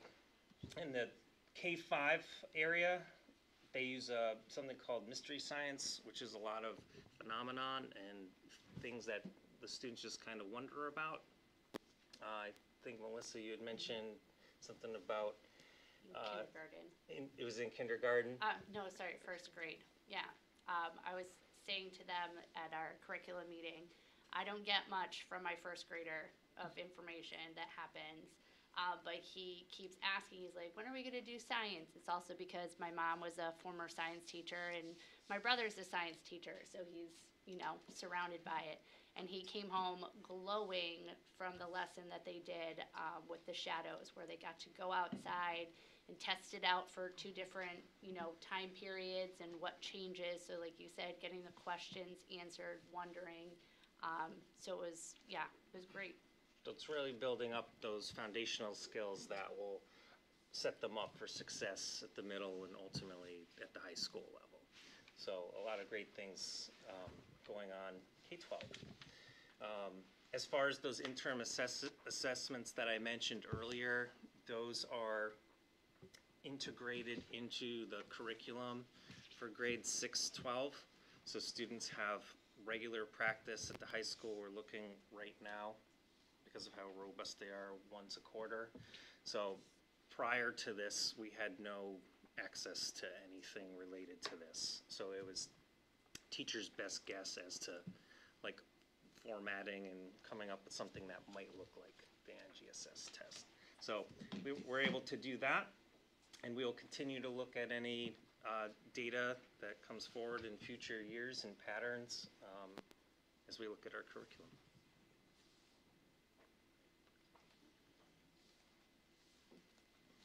Any questions or comments? Okay. I thought that was very informative. Thank you. All right, we will turn it over Thank now you. Welcome. to Lori, Jeff, and Ross to talk about the SAT. Thanks, appreciate it. Good evening. Jeff, just slide the microphone, so each have a mic.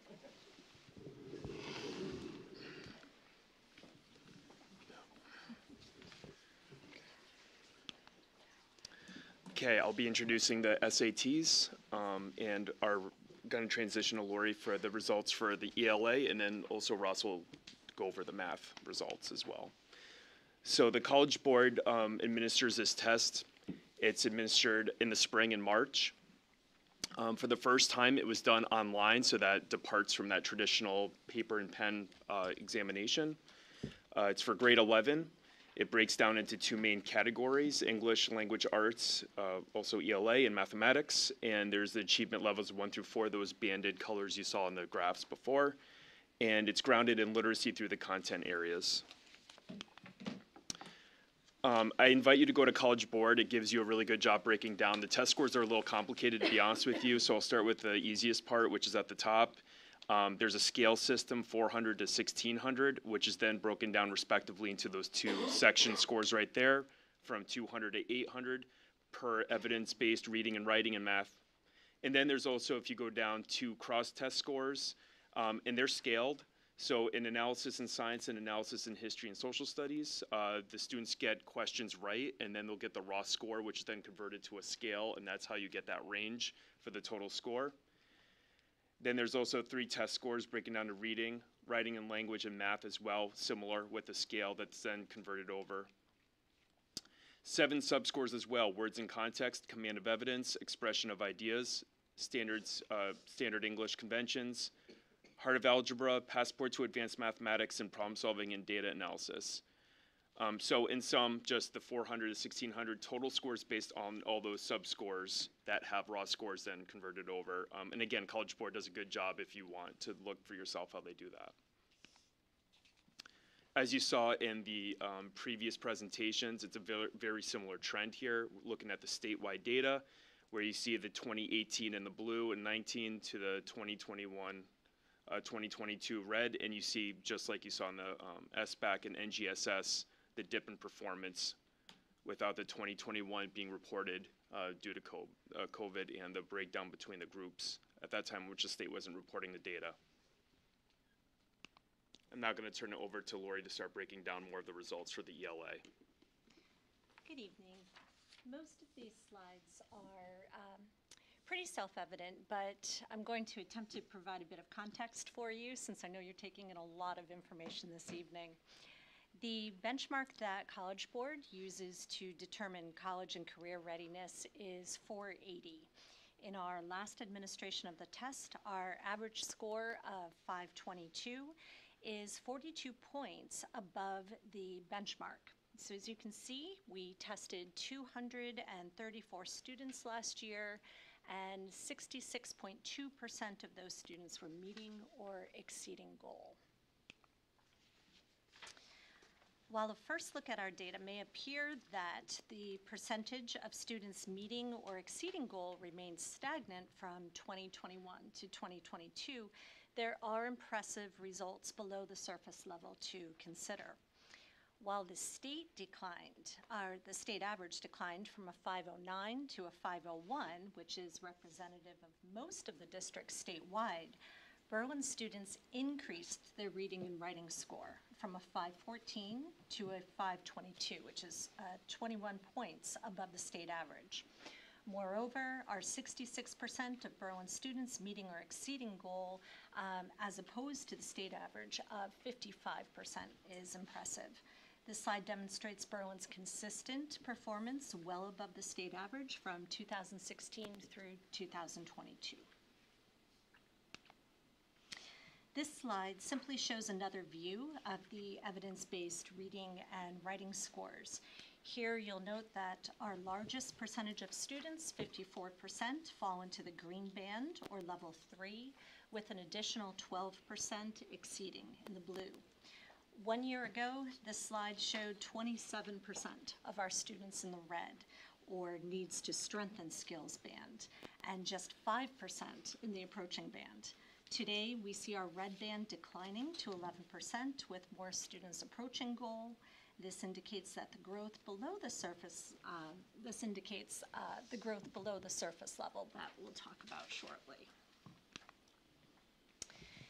It is important to note that our student scores increased in 6 areas where the state declined.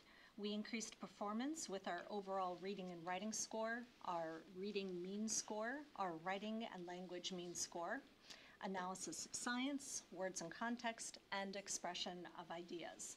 Our analysis of social studies, command of evidence, and standard English convention scores held steady with no change. These are 3 more areas where the state also declined. As a whole, Berlin did not decline in any subscore area and only improved where the state declined. When comparing our scores to schools within our DIRG, this particular chart is interesting to me. If we look at the percentage of students meeting or exceeding goal, we rank 10 out of 24 districts. Yet when we look at the column on the far right, showing our average score, we're actually tied with Southington at number 7.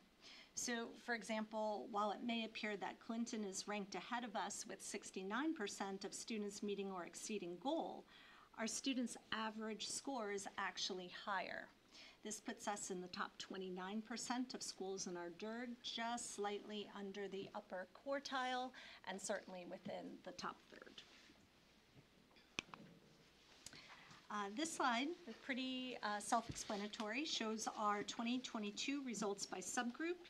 Here we see that 76% of our students with high needs are meeting or exceeding goal, while 25% of our students with disabilities did the same. As we look at some of our highlights, we must take into consideration that we are indeed looking at 2 different cohorts of students, likely with different needs. The data suggests, however, that work in our co-taught and in our learning center classes may be working toward marked improvement. In 2021, not one of our students with an IEP met goal. In 2022, we saw a sharp increase with over 25% of our special education students at goal. This appears to be exciting progress. Additionally, 83% of our students with 504 plans are at goal, showing that accommodations are indeed working.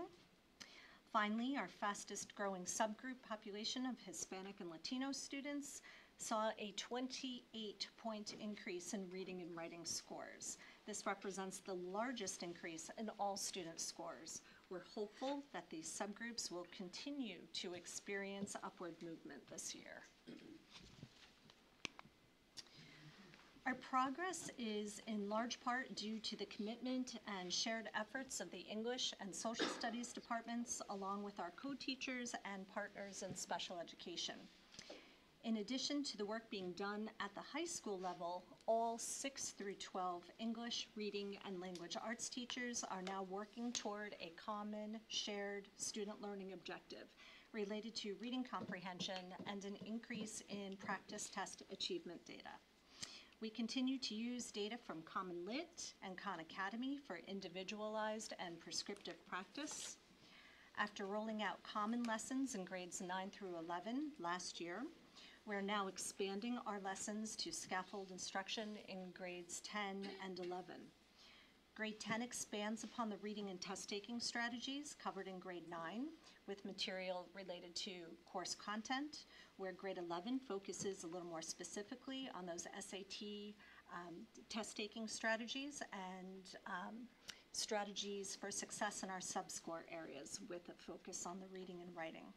Together with the continued support and collaboration with our social studies and special education departments, I'm confident that we will continue to make progress with an upward trajectory. Jeff Kronk, our social studies department supervisor, will speak a bit to the ongoing work in his department. So on this slide, we actually used the data warehouse at the beginning of the year that was referenced, and we wanted to look at the PSAT scores to see where our students are right now. We even looked at the SBAC data as well. While it's a different test, gives us a snapshot of where the students are at. And from there, we created student learning objectives that targeted reading comprehension skills. So in other words, all teachers were held accountable for all of their students and creating a couple IAGDs to measure growth throughout the year. And there were some comments made earlier about like a snapshot of one test. This is really good. It gives us like several data points throughout the year to really measure progress for all students. In common planning time sessions, we actually have a great system in which we are analyzing reading comprehension passages that complement our curriculum. We're noticing trends of which questions are struggling with, which ones are doing well on, which is then informing our next steps moving forward. For instance, there's 3 categories we noticed from the data warehouse at the beginning: command of evidence questions, words and context questions, and expression of ideas questions were the questions that students were struggling with the most on the SATs. So we've also continued to expand our resources, including New York Times Upfront, New Zealot, and Common Lit, all of which create SAT-type reading passages for our students, along with the questions. Foundational documents are also being continuously blended into our curriculum. So for instance, Articles of Confederation, Federalist Papers by James Madison, like real documents we already use in the curriculum, we're now kind of tweaking a little bit to give a little bit more of that skill set that they need for this test. Therefore, we're also using mini lessons to actually teach reading strategies of like, how do you take apart a text of a structure? We can also modify as well these different resources based on Lexile ranges to make it accessible for all of our students. So I'm excited for the work we're doing. I'm looking forward to the progress we're going to make this year. Good evening, everyone. I'm Ross Hansen. I'm the 6 through 12 math supervisor. I'm also Samantha's statistics teacher. So if you think you've been looking at a lot of data tonight, just know she gets to do it literally every day in school. All right. On the current slide, we have the SAT math data for our juniors since 2016. The first thing I would like to direct your attention to is the point of reference at the bottom of the slide. This says that the College Board, that the SAT College and Career Readiness benchmark is 530. The College Board, through a statistical study, found that if a student earns a 530 or above on the SAT, that student has a 75% chance of earning a C or better in their freshman year college level math class. Conversely, the English benchmark you saw was 480. The benchmark is higher for math because on a national level, students are doing better in their freshman year English classes than math classes.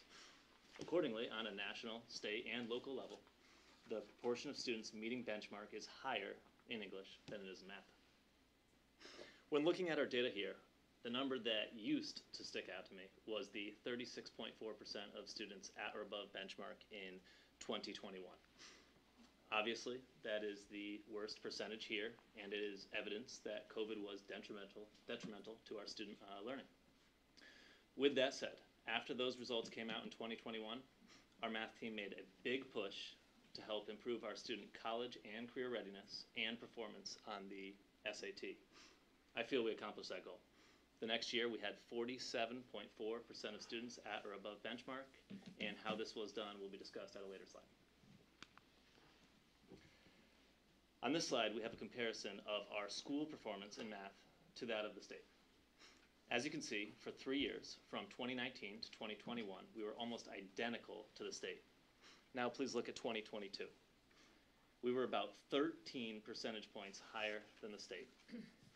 The success last year was definitely due to the curricular and day-to-day instructional changes that the high school math team made. For that, I am thankful to the high school math team for their hard work and dedication this past year, which allowed us to make this huge success possible. I mean, you could see the trend in the state going down, down, down, and then, boom, we made some active changes and we had results. Here we have a visual representation of the data from 2022. Red shows the percentage of students that did not meet benchmark, yellow the percentage of students approaching the benchmark, and green and blue the percentages of students who respectively met and exceeded the benchmark. On this slide, we have a comparison of ourselves to other school districts in our DIRG. When looking at the data, you can see we are in the top quarter of districts in math. We're actually 6th of 24, and please note East Hampton is not the top district. Their percentage just isn't reported in the computer decided to put them at the top. We are actually 6th of 24. The next slide is our results by subgroup. Sadly, our students that the state defines as high needs and students with disabilities do have a lower percentage reaching the benchmark than all of our students. This is the same trend that exists on both the state and the national level. However, it is a trend that we will continue to work tirelessly to address. And this slide here details our ongoing work and next steps. I attribute a huge portion of the success we saw this past year to the work that is detailed on this slide. The first change that we made after seeing the results in 2021 was to give our students a daily SAT practice problem in all math classes. The next thing was to have juniors analyze and do test corrections on their fall PSAT. This means juniors look through their item analysis and correct all problems they answered incorrectly when they took the PSAT. We also have students write and explain their new learning. So once they look at the problem, see what they got wrong, and they learn how to do it correctly, they have to put that into words. Because when you put something into words, you can explain it, then you actually understand it. During this time, teachers give individualized feedback to all students regarding their PSAT, independent of level, every single student. We then give our students a practice test, SAT test in February. We felt that if our students are going to be taking an exam that will be used to determine their college future, it is important all students take a full practice SAT first. The PSAT they take prior is actually just a shortened version, so we want to make sure they have experience at the full thing before they actually have to do it. After students complete this exam, we once again provide all students with feedback and have them do test corrections again. This is the process that we did last year. And Melissa, to your point about test anxiety, it's our hope that just the more practice we give our students, we can reduce that anxiety somewhat. Just like in soccer or football, the more you practice, the better you can do and the less anxious you are when it comes game time. Next, students are also given individualized practice through Khan Academy and IXL. Students actually link their Khan Academy to their College Board account, so there's a partnership there, so they get assigned more practice based on their specific needs. So the College Board looks and says, oh, they got this, this, and this wrong in these areas. These are the extra practice you need to do, so it's an optimal use of student time. Finally, some curricular changes were made. We removed the balanced algebra and geometry track. We found students were really stuck in these classes for 3 years and could not advance even when they showed the appropriate growth because it was a 3-year sequence, so we removed those classes. Statistics and data literacy is a topic which both colleges and businesses have deemed to be very relevant nowadays that has been added to our geometry curriculum. And finally, this year we now offer both AP Calculus AB, which is Calculus 1, and Calculus BC, which is Calculus 1 and 2. Before we were only officially offering AP CE Calculus AB. Thank you. Any questions? How many students take advantage of linking their Khan Academy to their College Board account and then? Everyone. Well, Uh, but, Oh, take okay. advantage of it, I see. So like take advantage of like utilizing it outside of school other than what's required. Great question. Yeah, so our hope is, what we found is they weren't taking advantage of it, right? Right, Right, well, at all. yeah. So then we Makes said, if we do it with every single student Yep. in the fall and actually dedicate some class time to it, show them the process, then the buy-in and we get the increased participation. Does that data get tracked for us? No, so I don't know if it was Okay. effective. However, we did see, we were at 36%. We implemented this new process. We jumped to 47%. So hopefully that tells the narrative that it was helpful. Well, I think just, implementing it in the class and a little bit a day is, Yeah. really great. I think it's awesome that you guys make the time for that. Thanks. And it's great because it fits right in with the curriculum, and it really a lot of the problems are application Mhm. of the curriculum. It's actually very rigorous, which is fantastic. That's what we're going for anyways. Yeah. What's really nice is that in our freshman year, our freshman school counselor comes in and visits every English class to ensure that every student in the building has their PSAT scores linked to College Board and Khan Academy. So starting with freshman year, that practice is available for our students. Anything else from the board? Great resources. Yeah. I mean, I heard IXL a lot. Isn't that the word? You can approach having 100%, but if you get one thing wrong, it knocks you back down. Mm-hmm. I've heard all the It's tough. screams and yelling in my house. It makes you work hard. Yes, it does. So, but I mean, really, the resources for the students at home, I think are excellent. Yep. Yeah, I would echo that. And I also appreciate what you said about the statistical data and analyzing that for both math and businesses, and that's huge right now. And having an understanding of that leaving high school is such a big deal. Yeah, we're really proud of that change. I mean, having Yeah. statistics as a part of the normal math sequence Right. is not the traditional past 100 years algebra, geometry, algebra 2. Yeah. But the College Board surveyed businesses, colleges, and they said, hey, we need this. They added it to the SAT, and schools are now adding it to their curriculums as more of a regular pathway for students. Do you like statistics? I do. Oh, great. You must have a great teacher. That's awesome. No, that's great. Thank you. Thank you. Thank you for presenting. Patty Pyrus is now going to come up and present the advanced placement information. Thank you. You're welcome. Okay. I have more data for you. But I'm going to talk about student achievement in a lot of other ways. We're going to start off with advanced placement. So advanced placement is another opportunity provided by College Board, and it provides a lot of benefits to students. Simply taking AP classes improves their ability to apply to competitive colleges and scholarships. Taking the classes also improves their readiness to take classes on the college level. And then, on top of that, if they do well on their AP exam, they could potentially earn college credit while in high school, which saves families thousands of dollars, potentially. So, this is a list of the current AP classes that are offered at Berlin High School, which you can see, got 19 of them, and they represent all, basically, of the different areas at Berlin High School with our core courses and our electives. So there's something for everybody. The way AP scores are calculated is it's a 1 through 5 scale. What was fabulous about the state of Connecticut a couple years ago is that they decided for almost all of our schools that as long as students earn a 3, that they will count that towards college credit.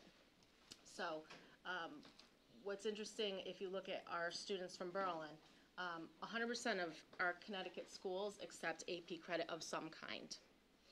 Our 4 Connecticut state colleges and our community colleges, which next year are actually going to merge into one organization called CT State, they are gonna award it for 3 or higher. UConn, of course, is holding out because they've got their own program they wanna students to take advantage of. And nearly 60% of our graduates are going to college in Connecticut. So our students are definitely availing themselves of the opportunity to take these classes and earn these credits. This shows the percentage of students that are taking exams that are earning that score of 3 or higher. It is dipping down a little bit, as we've seen with the other data that we've seen tonight. Another thing to note is that it's not required to take the AP exam. We do strongly encourage it. And unfortunately, the participation rate has also gone down. So with participation rate going down, we'll also see potentially the students earning 3 or higher going down. What's the percentage that take it now? Approximately. So the last year was 78%.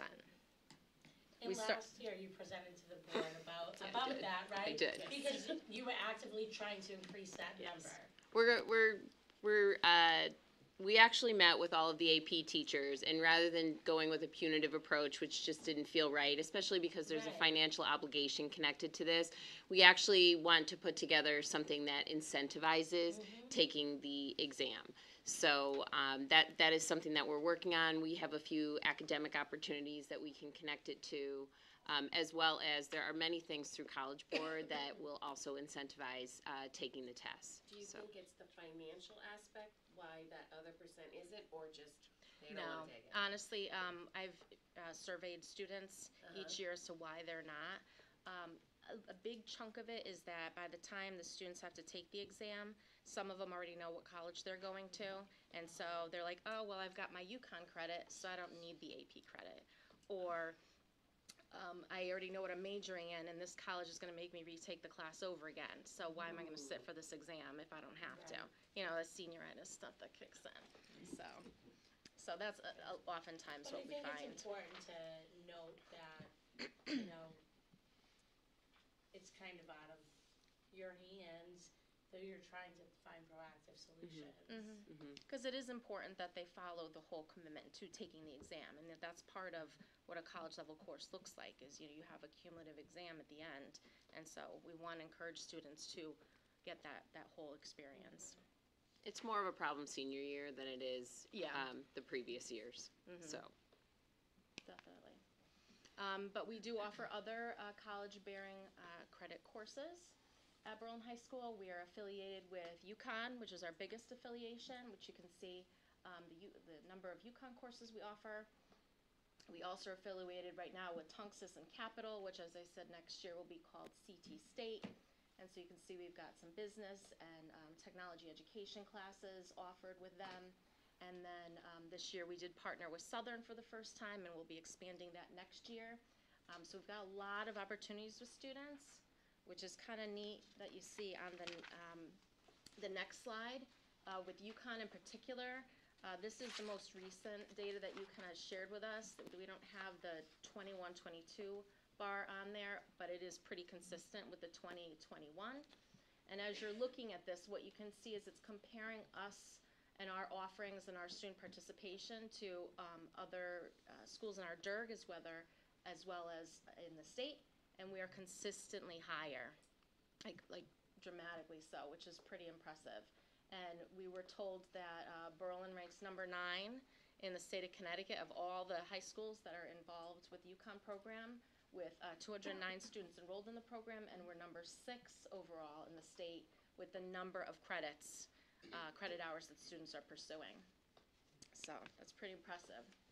And you'll see here as well the overall number of enrollments in the college credit-bearing courses has increased substantially. We double-checked the data a couple of times because I'm like, oh my gosh, it's a huge jump this past year. But what you see is that we're offering more of these courses. We have increased partnerships, so we have got more opportunities for more students. And I was going to say, because we're missing the 22-23 bar. Oh. Like, oh, it went down. It's a good bar, though. Yeah. Thank you. It went up. Yes. Well, it took me a little bit longer for that bar because I had to look at it a few times. So I was like, hold on. because it was so impressive that I said it can be right. But when you went back and looked at it, like offering the new classes we are, and teachers are really encouraging students to push themselves and take these rigorous courses. And we've got such breadth of courses that are being offered. There really is something for everybody. So we're pretty proud of that. Another thing that's pretty impressive is that consistently our graduation rates are significantly higher than the state average.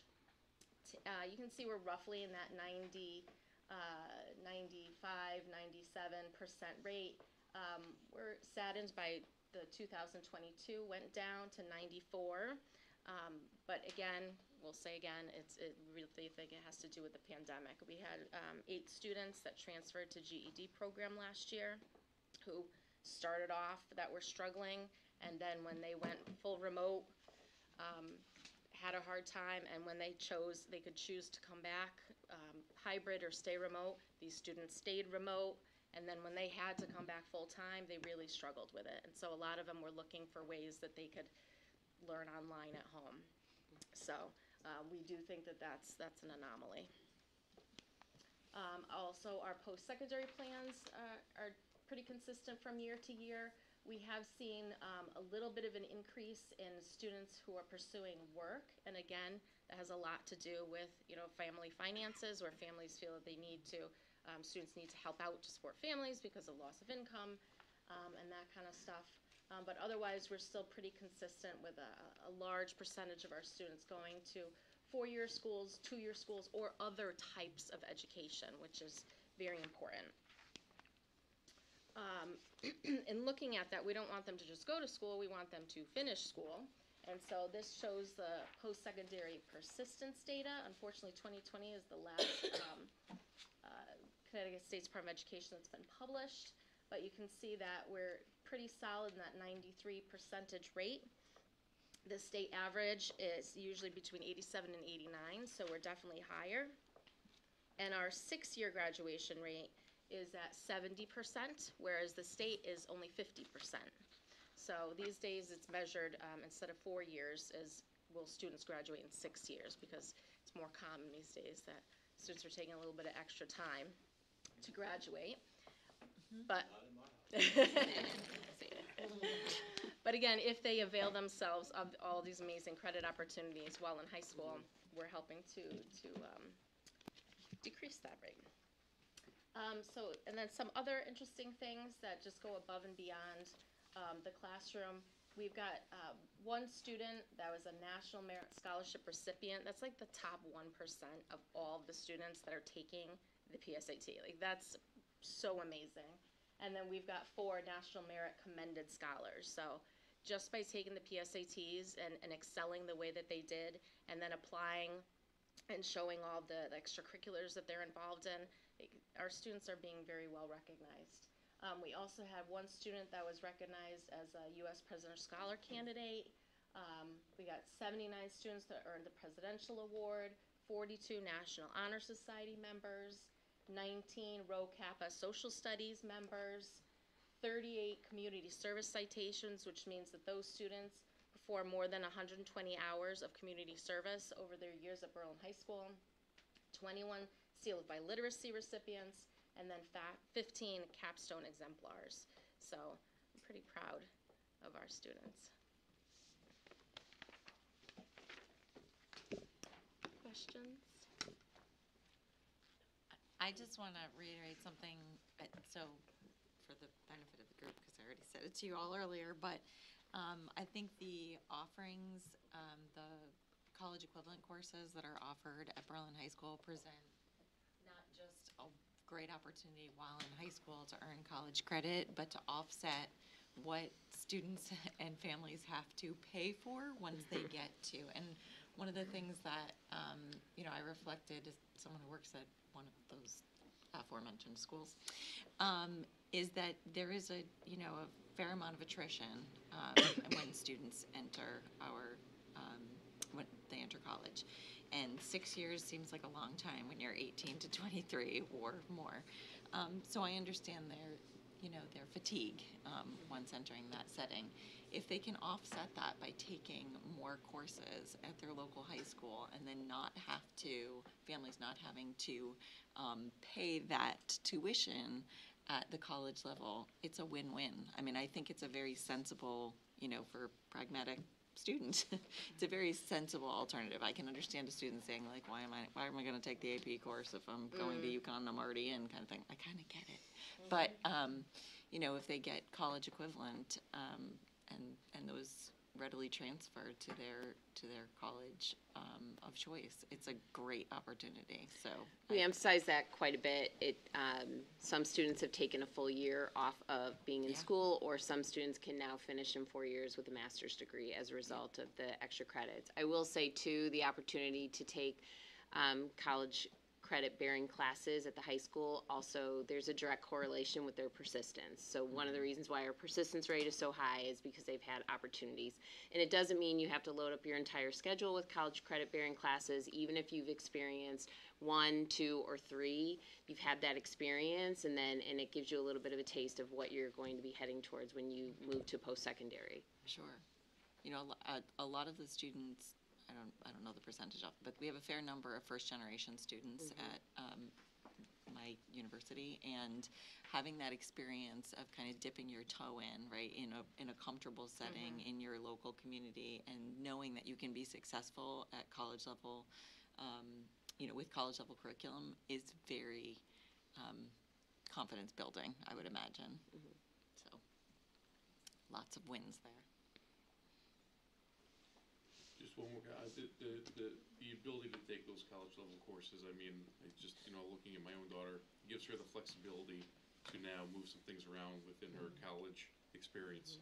And if she wants to study abroad at some point, she has that flexibility now of already having credit going into it. It makes it a little easier. So it's been a great experience for her. Thanks to all of you. Well, I want to thank everyone for coming out this evening and being with us for 2.5 hours. I know it's been long. We're not done yet. Oh, no. We're dismissed. Not done.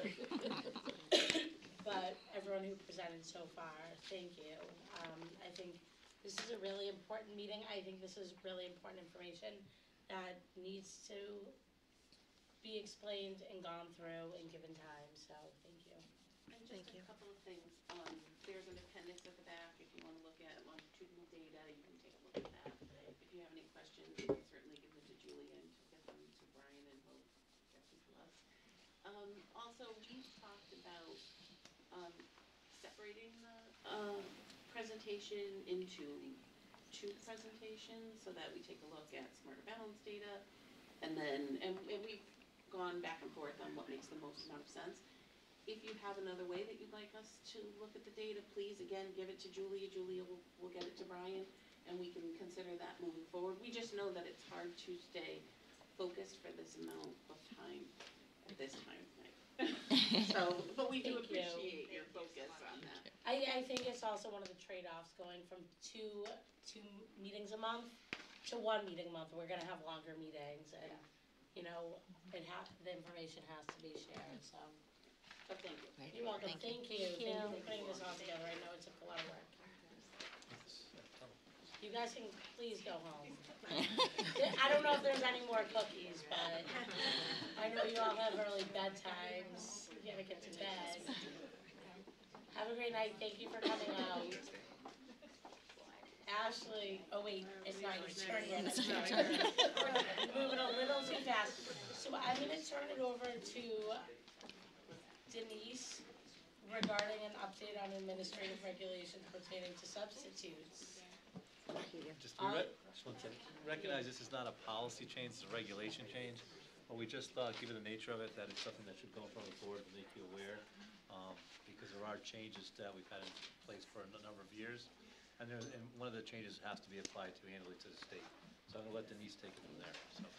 So as I mentioned in the comment section, our substitutes have been diminishing over the last 6 years tremendously. We did see a big drop off after actually the first year back from COVID. I think a lot of our subs stayed on the list but then didn't actually take positions. So we have gone down each year. We were at 84 subs in our pool about 6 years ago. As of right now, I think we're at 35 because we did hire one more last Friday. But that 35 includes sub-paras who don't have the bachelor's degree required to be a substitute teacher. So there are sub-paras for para absences and there are substitute teachers for teacher absences. We do have 11 full-time daily subs that are part of our paraprofessional union, but this other group subsidizes those teacher absences, and our fill rates lately have been less than what we are hopeful for. So what happens when we don't have enough substitute teachers to cover the absences is that our paraprofessional staff who do have a bachelor's degree get pulled from their regular assignment. So those subs could be pulled from our math or English one-on-one, so students aren't getting those services that they need. So we're looking to try and figure out ways to increase that substitute pool.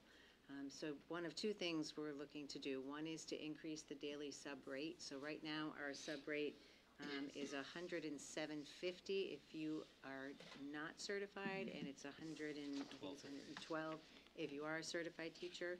We'd like to move it to $125 for everyone. We did a comparison of the other districts around, and that would put us in the higher end, not that much higher. Newington offers $115 a day, $160 for certified teachers. New Britain is $115 a day, Bristol is $110, Cromwell's $108. So we figure this $125 would get us above the pool. The second piece we want to look at is removing the requirement for the bachelor's degree. The state of Connecticut is the one that maintains the rules for what you need to be a substitute teacher, and they do have a caveat. It started with COVID, that we could bring in folks who have experience with children who may not have that bachelor's degree. We get a special waiver from the state. It's an annual waiver for that particular sub for our particular school district. And if we get that, then we can look to hire folks who don't have that bachelor's degree. So we would be looking at local colleges and universities, looking at students who are going into the teaching field, and maybe they're a first year, second year college student, maybe they have schedules where they have a Friday off or a Monday off, and this gives them an opportunity to get in the classroom. It gives us an opportunity to increase our sub pool. We also would look to certify some of our regular paraprofessionals who don't have that bachelor's degree, so we have more folks we can pull in if we needed to. If they got the waiver from the state on file, we could use those teachers. So those would include paras who are actually in the classroom with teachers already. They know the students. They could easily step in for a day and do it, where right now they wouldn't be able to do it because they don't have the bachelor's degree. So those are the changes we're looking at. Just talk a moment about what I can speak to. There was a concern, though, about age appropriate to sub at the high school. Right. Do you want to share a little Right. bit? So one of the things that we are looking to do is, send an email blast out to all of our employees now. If you have college kids, if they're graduates from Berlin and they want to come back and work as our substitutes, we certainly don't want to put anybody in jeopardy. If they're going to be substitute teachers, we want them to be 22 years old or older, so that if they did graduate from Berlin, they're not back in Berlin be in high the high school. school, to The be high in the- school to be in level, the high sorry, to school. be at the high school. So we're not putting them at the high school with peers that they went to school with. So we would certainly have that parameter in there. But we could take a sophomore at Central and put them in an elementary classroom, and we could have a great substitute teacher in Or there. even the middle school. And the middle school, yeah. A lot of districts have already moved towards that last year, right? Yeah, so Yeah. locally, we have Newington, Cromwell, New Britain, Meriden are all already doing this with the not requiring of the bachelor's degree. Right. There is some level of experience that person has to have with children. There is a form with the state that we have to fill out. We haven't tested it yet to see how long that return time is, but I anticipate it would be rather quick because it's all electronic and it goes right to them. Do you know how much success those other towns have had with these similar campaigns? Because, I mean. I don't know. Do you? Yeah, Newington had success. But you look Really? at the, Very successful. you look at the with rate that, that yeah. Newington's paying now. So for a certified teacher, Yeah. it's $160 a day. Newington has, I don't know if it's the rate. I've asked the superintendent whether it's the rate Yeah. or it's the model. I think it's But- both. But we're in a neat, we're just looking at the numbers here. To be at 84, 6-7 years ago, to be down to I know. 35. Look at the age of our subs, and we're not getting new people subbing. Well, unfortunately, we're not getting. But that's a trend across the state. I mean, Yeah, we're also getting not new. you're not getting new teachers, Yeah. you're not getting new substitutes. I know that Right. District, I mean, we just increased our rates to $120, and you know what we got? Nothing? None. The college because kids people though. don't wanna do it. So for the college kids I've seen in my district, it has been Same pretty with Paris. successful. There's 1,000 vacancies in the state right now. Yeah, we were on the phone with the I'm all para for it. union. You guys Yeah, go we're after gonna it. try our hardest, we're gonna, We have to we've try. already got, But- we've spoken about getting those stickers on the Berlin Citizen and trying to promote getting folks to come on and apply and give it a try. I think the college students do like it from me interacting with them. I've talked to them. A lot of our administrators have their kids who are home for the, like, you know, Right, for the winter break and then the summer, cause that ends in May for them. And they do pretty well with it and they enjoy it and I haven't experienced any issues. They're pretty enthusiastic. They're like working harder than. and they're the ones who know best what they're walking into because they were Yeah. just in high school a few Yeah. years ago, so it's not as scary, I think, But- in that mindset either. In that Newington model, they're paying $160 a day. But that's for certified teacher. Certified. They're paying $115 for non-certified. So those would be these non-bachelored people. So, Good luck, man. I think, We didn't say it was gonna, you know, Yeah. Well, we're all of a also sudden the gates are anticipating gonna open, but. yeah. our we sub-pool have to do age something. is, we have like 47% are 65 and older. So that group is also gonna be, And the biggest concern Yeah. is, yeah. Denise tried to explain, the biggest concern is the continuity of instruction when we're pulling paras and other staff members to fill. And it's ongoing, because we always have open positions every day. We have permanent building subs in each building, but they're utilized, there's 2 in each, they're utilized all the time. So they're gone, so then it's to paras, and then it's the actual special teachers to cover. So the continuity of instruction of those students is definitely broken up, and that's, we have to do our best not to have that, so. This, I'm sorry, Brian. Go ahead, Karen. No, I was just gonna say, this is, I don't know if it's necessarily symptomatic of a larger problem, but, to Linda's point, there's just an incredible shortage. So, I mean, even going into local colleges or advertising to local colleges, I know where I am, we have seen and has been, we're not unique in this regard, a decrease in students enrolling, seeking to become teachers. So this is a much bigger issue, and I think that we have to start thinking strategically, not just this Board of Education, but folks who work within this field, about how to actively recruit folks into the teaching profession, because it is a global issue right now. So, yeah, it's a big deal, and not just for teachers, specialists as well. These kids, right? Yeah. I mean, they come out of college with a bachelor's degree and they hope to be a teacher, and we're starting them at $48,000 a year. I mean, Right, when you can go work in an insurance company and start at 65, 70 for entry level. or more, right? So Or it's- more. It's a problem with this, I mean, use The whole term industry, but, yeah.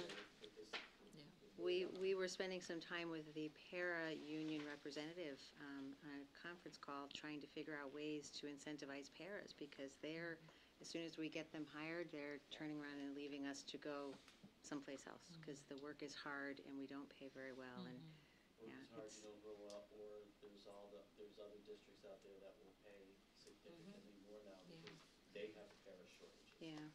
So it's a crazy cycle. It really is. It's scary. So we'll keep our fingers crossed and hope that this works, and And we I can would- build up our pool. And if any of you are interested in sub-teaching, come on down, give it a whirl. I would also encourage you to send it to. We can't. Oh, you can as part of, well, then send your children. I would say cast as wide a net as possible. So send it to all of the schools that prepare teachers in the state. Yep. Not just, the ones that are listed on the agenda right now, because it can't hurt. Right. But I also would reach out to deans of colleges of education, and see if we can't come up with some innovative pathways to get people in. The one piece we talked about is when you have a college student who maybe has courses 3 days a week versus that, to say we'll guarantee you subbing on those days because we know we have, so you'll know you'll have Tuesday, Thursday, or every Tuesday, whatever, if it's 1 day a week, it's still 1 day at $125. Right. You plug into your schedule, so, we know it's not just by raising the rate and Yeah. lowering the threshold. We hope that around the holiday break, that we'll have college students, then come early May, through June we'll have college students, but it's really building that number back up into the 80s and 90s like we used to have. So. And if there are, students who are, who are pursuing the field, if it could be something that, they presented in such a way that they gain experience in the district, but then maybe have opportunities to do their student teaching within the district as well. I don't know what sort of, I'm just trying to think creatively, but. There are some colleges that have a teaching internship program too. Yeah, That that's should be true. reaching out to Yeah. those schools as well to see if.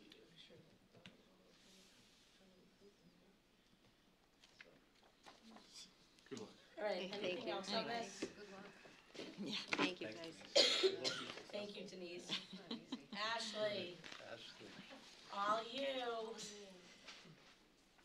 So, we've asked Ashley to come present this. I received a request from the chair of the Board of Finance, Al Bornero, regarding, the cost of the transition academy and just some specific questions around that. And it was important to me that not only do we, provide them with information, but it's really important that the board also receives the information. Their meeting is tomorrow. His request was that he receive it prior to tomorrow's meeting. I said that, they would receive it after tonight's presentation, because anything that's shared out with, whether it's town council, board of finance, anyone else, I think it is important that first we see it, we have the opportunity to go through it, ask questions, and really address this in the most, public-facing, transparent manner. So if and when questions are raised about the integrity of the spending and the budget, it is all recorded. You can go on the YouTube and see it later on. It's all been shared with the board at the same exact time, and it's all been shared by Ashley. It was shared this morning at our F&O meeting. Brian and I have gone through it a few times beforehand, and it's important, especially, this is a very important program that we run for our students to ensure equitable educational opportunities, at the best cost possible, so. Just to that vein, Linda Holian's also here, just to make, Ashley gave us the financial numbers today, and Linda will speak to the purpose of the Transition Academy. I know that the board knows, but for a public record, so you can have that brief overview of why we have the Transition Academy and the purpose it's serving. So there isn't any action being taken tonight, so we don't need a motion or anything. So if questions do arise, feel free to please engage in the conversation and the dialogue. I would much rather have us as a board do it here, like I said, in the most transparent, public-facing way, rather than have these conversations after the fact. So thank you for both being here to go through this with us. Sure. I'm just going to give you a little bit of an overview about transition and what that means. Every student who receives special education services and who has an IEP, an individual education plan, has to have transition goals and objectives starting in middle school. So our students start these transition skills from middle school all the way up until they earn through their 4 years of high school. Some students need more than that. So those are the students that attend our Transition Academy. So our students at the CCTA are students age 18 to 22. They've completed their 4 years of high school, but require a transition program with age-appropriate peers before moving on to further schooling or employment. The program includes practical, academics, vocational skills, vocational internships, social and community activities, and daily living skills. Most of all, the CCTA provides an environment within the student's least restricted environment in their community.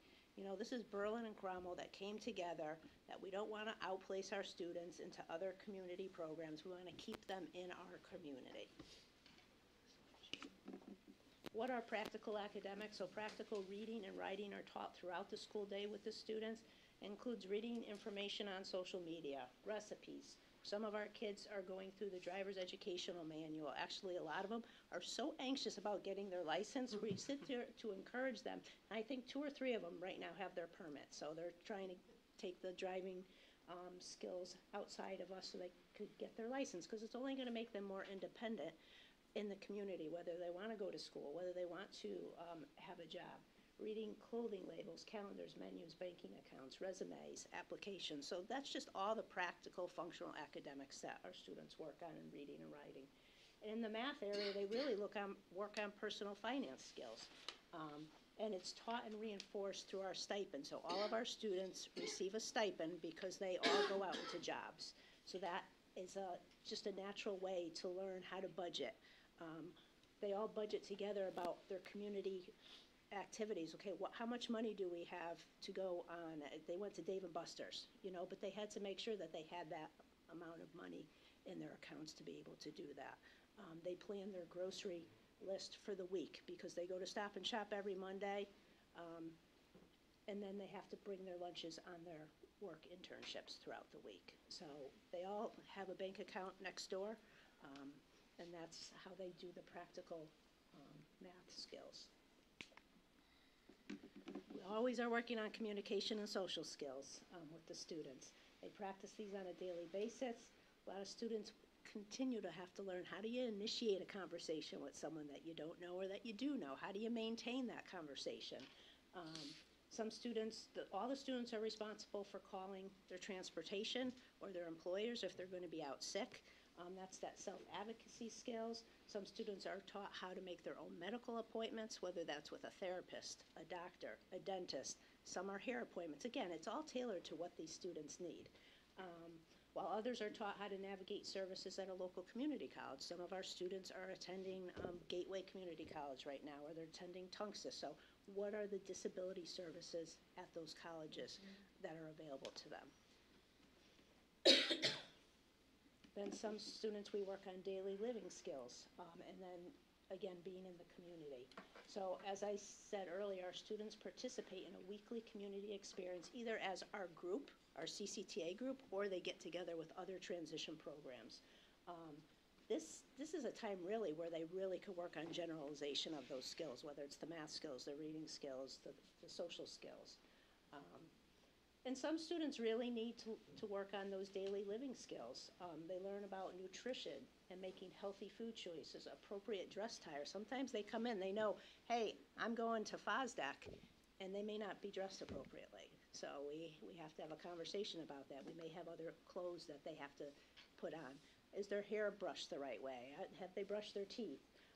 It's all of those natural skills that we take for granted sometimes, that these are specific instruction that some of these students need. And the biggest part of our program is the vocational skills.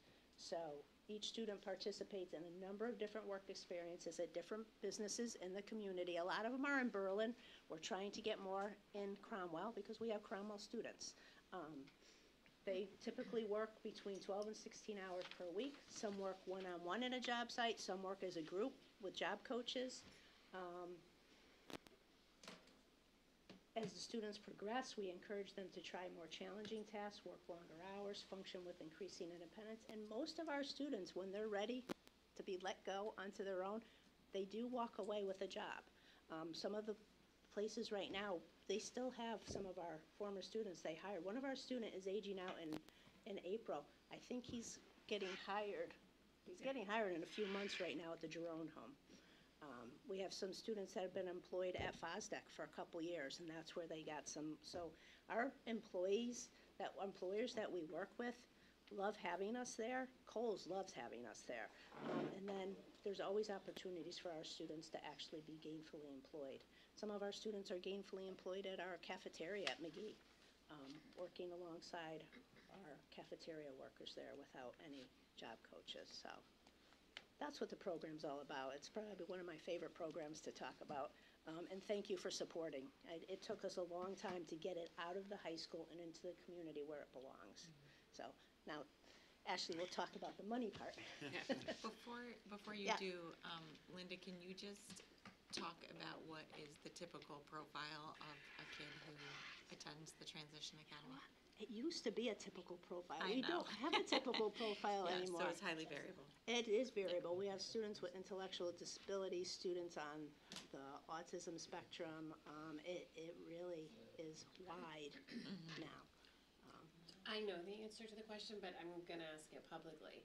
Do we have to offer this for our students? Or is it something, like, are we mandated, or do we have to Yes. offer this? Yes. Okay. So Yes. if we didn't have it here in Berlin, what would happen? It actually will speak Oh, to I'm that. sorry, No, that's okay. I apologize. We would have to outplace our students And I'm sure she'll get into more specifics different of programs. that. Yep. Okay. Yep. So we do have to do it. We Yes. don't. Yep. I mean, not every student's eligible. Again, it's a PPT right, decision if to it's say who needs further work in those transition skills, which is employment, post-secondary, and independent living. Right. Those are the three areas. Yep. Okay, thank you, Linda.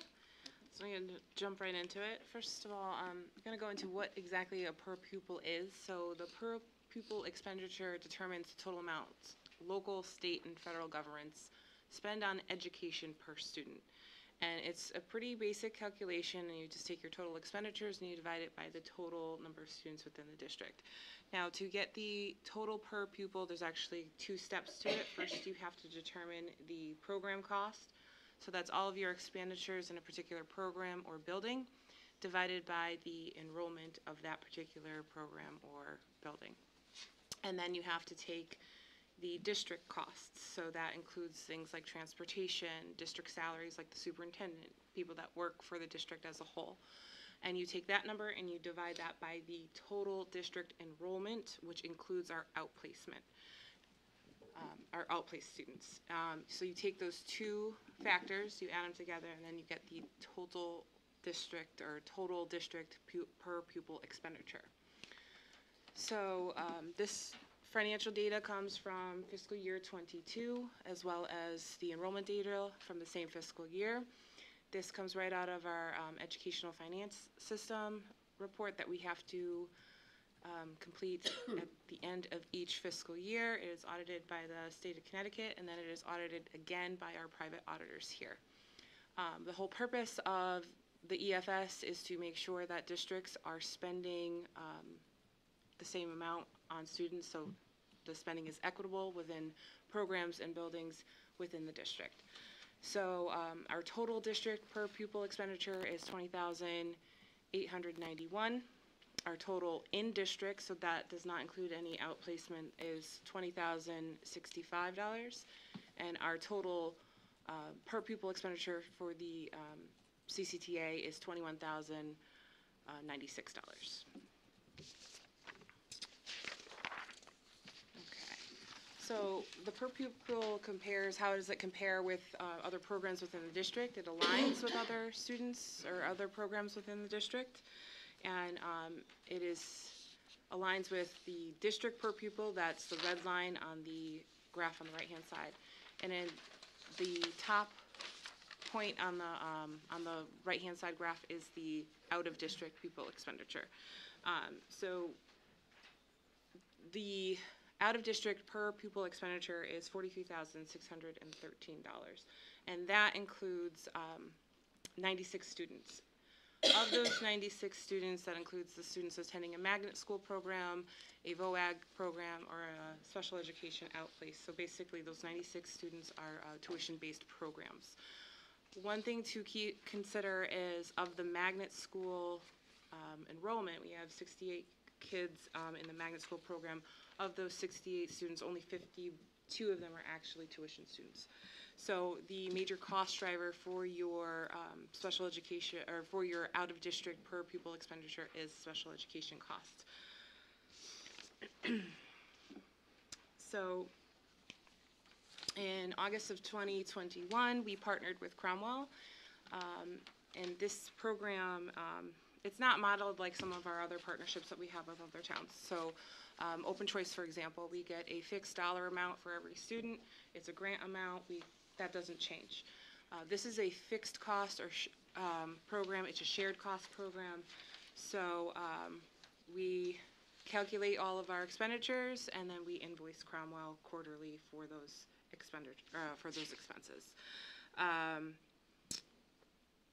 Some of the eligible expenses are certified salaries, non-certified salaries, employee benefits, field trips or community services, utilities, transportation, supplies, and licensing and fees.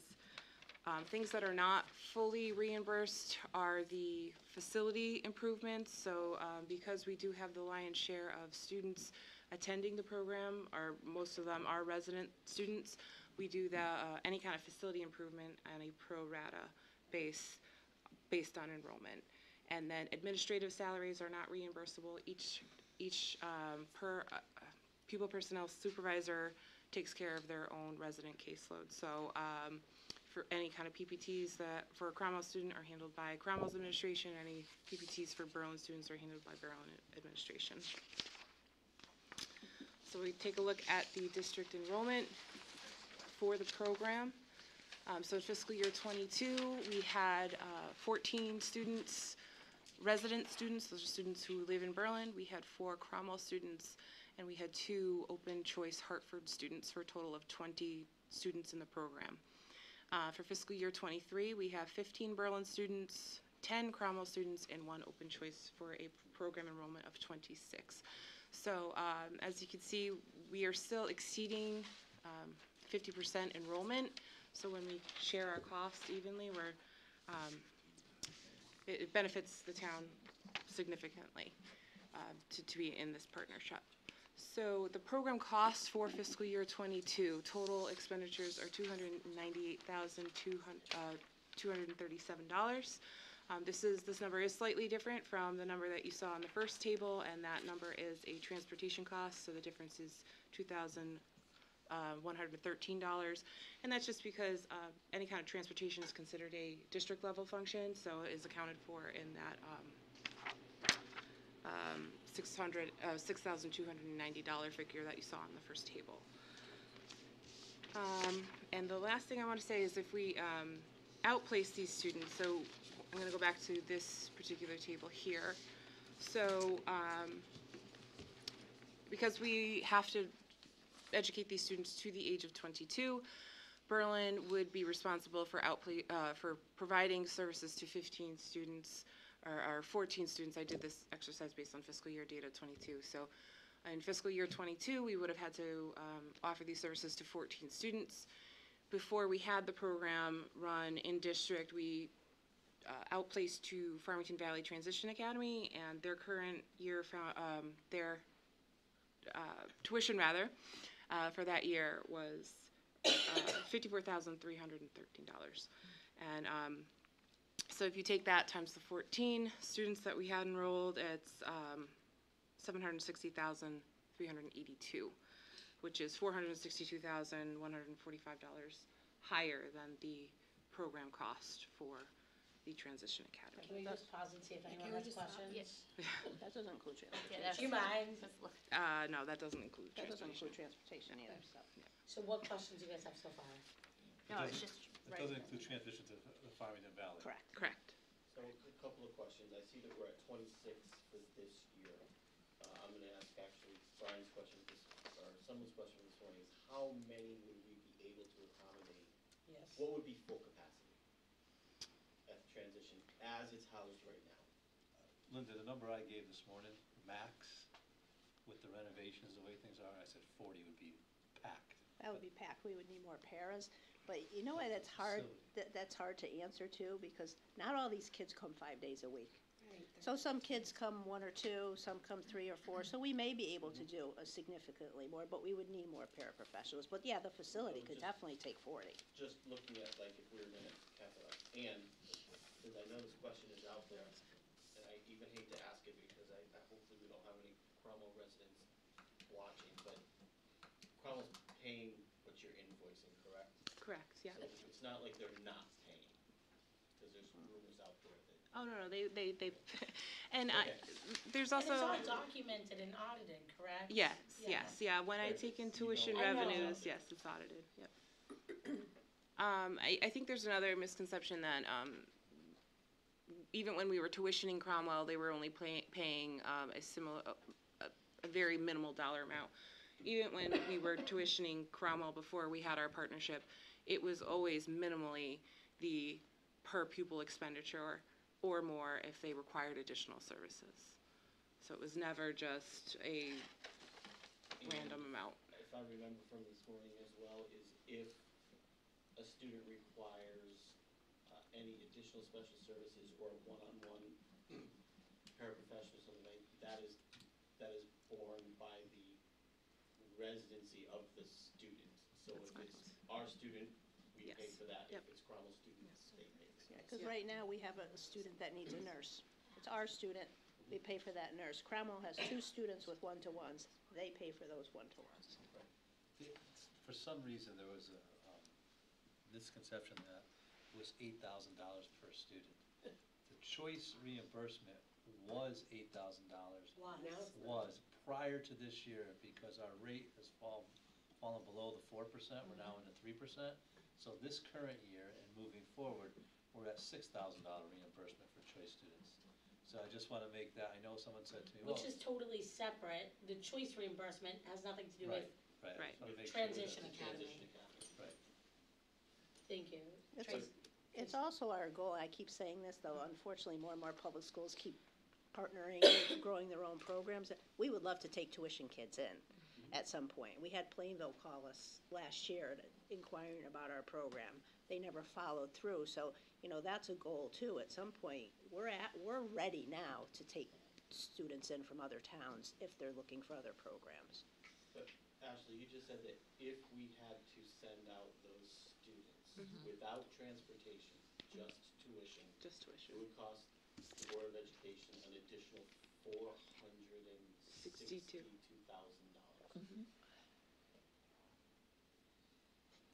Tracy, did you have a question? I was a math major, but.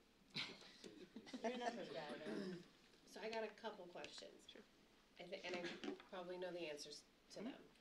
But, so, I thought you were gonna say something else when you mentioned that number, the 8,000. Also, rumor has it Cromwell only pays $8,000 to us per student that attends the transition program, and we pay like 50. Could you clarify if that's true or not? No, so Cromwell is billed quarterly, and what happens is at the end of each quarter, I go through all the salaries, benefits, contracted services, anything that's eligible for reimbursement, utilities, anything, with the exception of administrative salaries or one-to-one things. All those are tallied up, and then it's divided by 2. And first quarter, you typically get around $25,000. Second, third, and fourth quarter, because fourth quarter has the balloon payment, it's usually around $50,000. So last year alone, we took in about $166,000 from Cromwell to offset the cost of the program. So the reason why that wasn't included in here is because it was never asked for. Oh, I'm sorry. No, that's totally fine, because I know there's a lot going out and about. It just says, the only request I got, and I think it's important, we as a board are talking about it, and it's on public record so anyone can watch it. However, when Ashley put this together, she put it together based on the original request that says, and I received this from Sal Bordenero on November 22nd. At our last Board of Finance meeting, one of our members requested cost information for the Transition Academy. Please provide the per pupil expenditure for this program. Also identify the facility cost portion that the per pupil expenditure, period. Would like to have this information prior to our December 13th Board of Finance meeting. So I know there's misconceptions out there about the reimbursement. We've all kind of heard different ramblings about it. However, we didn't include that because it wasn't asked for, but I think it's important we're talking about it. This is the place where we need to talk about it and have these conversations. But I wanted Ashley to kind of focus on what was asked rather than starting to just like throw stuff at the wall and see what sticks. Okay, and the 298, 237 that you came up here, so that's what it costs our district to run this program, correct? Correct. Yep. Okay. Now, does this, I'm sorry? Oh, does this include? No. No, the number you have here, Ashley, is just our cost. Yes, just our cost, Just our yes. cost. Right, that's what I was gonna say, so not. If we put Cromwell's right next to it, No.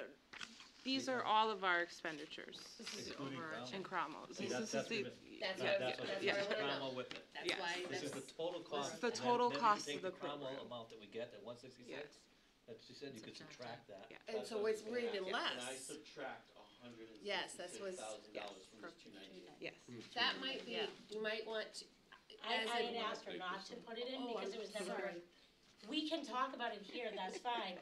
But to share with the Board of Finance, they never requested that, they never questioned it, so why are we gonna put that in? We Because were it- just fulfilling the only request that they asked for.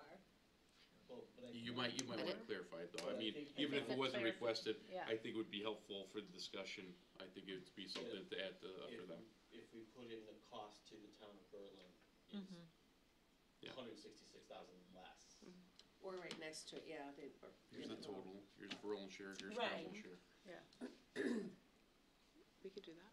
It's not a I problem. think I know we're talking numbers and things here, but I just think on a real practical sense, to go down and see what goes on in this transition academy and how well the students are doing in this environment, I think that anyone would be impressed, whether you're an educator or not. So, I mean, I would encourage anyone who's questioning what's going on in the transition academy for their students and the success that the students are having and how well acclimated they are and what they're gaining through this program, I think is something to be commendable.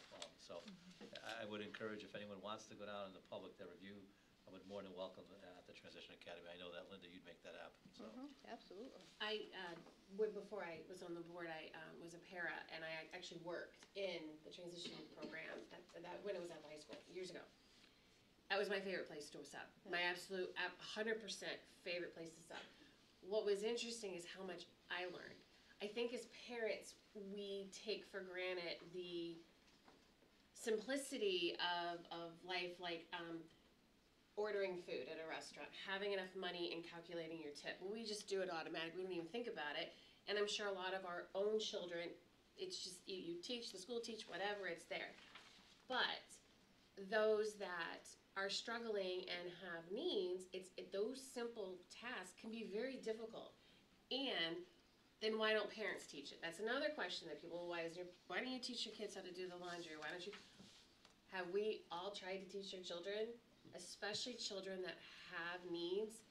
They don't learn from us the simplicity things of life necessarily.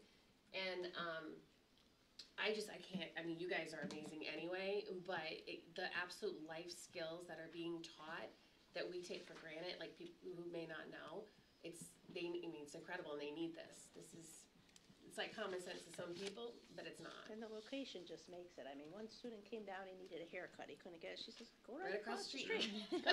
Go on your own, figure it out. Or, you know what, you guys came back early, you wanna get a coffee, you wanna go to Dunkin', go, you know?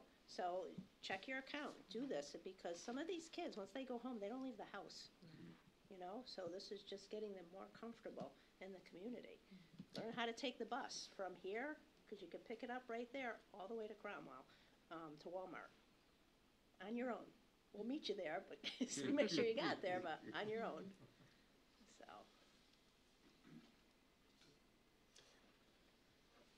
So just to clarify, how much was Cromwell invoiced for out of the? Yeah, for the 4 quarters, $165,973. So if you want to round up. 973. 973. And that is out of the 298, 237. So our portion that we paid was 132, 237. And if students were outplaced, what's that total cost going to be? Almost 55,000, 54, The total 313. was- Total was 700. So 700 and something thousand. Per student, which I just calculated for 14 students, it would be, Plus transportation, which we. Yeah, this was just tuition costs, not transportation okay. to outplacement. Plus, if we had to do that, the choice student too, we would have to pay $8,000 of that. Because we, or whatever we get 6, so we would have to pay 6,000 towards the tuition. Okay. I'm just writing it in the email that I'm sending, so it's going to be included, and, you know, I want the board to ask questions now, ask any clarifying questions, address any misconceptions, any concerns, so I'm just gonna throw it to you guys now. I think we've asked Pretty our clear. questions. Yeah.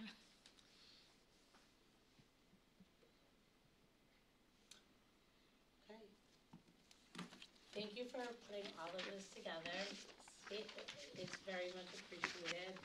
I know you spent a lot of time on it, and we've gone back a few times over it. So thank you. No problem. Thank you. Okay, so moving on to our second to last item, policy revision, the second reading and adoption. So at our last meeting, we had the first reading, and Shipman has recommended 2 new policies and revisions. Would you like to add anything about these? No, most of the I can go through specifically, I know we went through them in the first reading, but the policies that are updated are because Shipman is recommending based on legislation that we update the policies to meet the law for the most of these. The only one, the high school graduation requirements, Eileen talked about that this evening, that offers that flexibility in their senior year. The other one that's here, I believe, is our renaming of school buildings. That's our own policy that we had Shipman draft, now we're updating it. That was based on discussion about the length of time before we decide to name something. So those 2 are ours, but the rest, I believe, are all policies.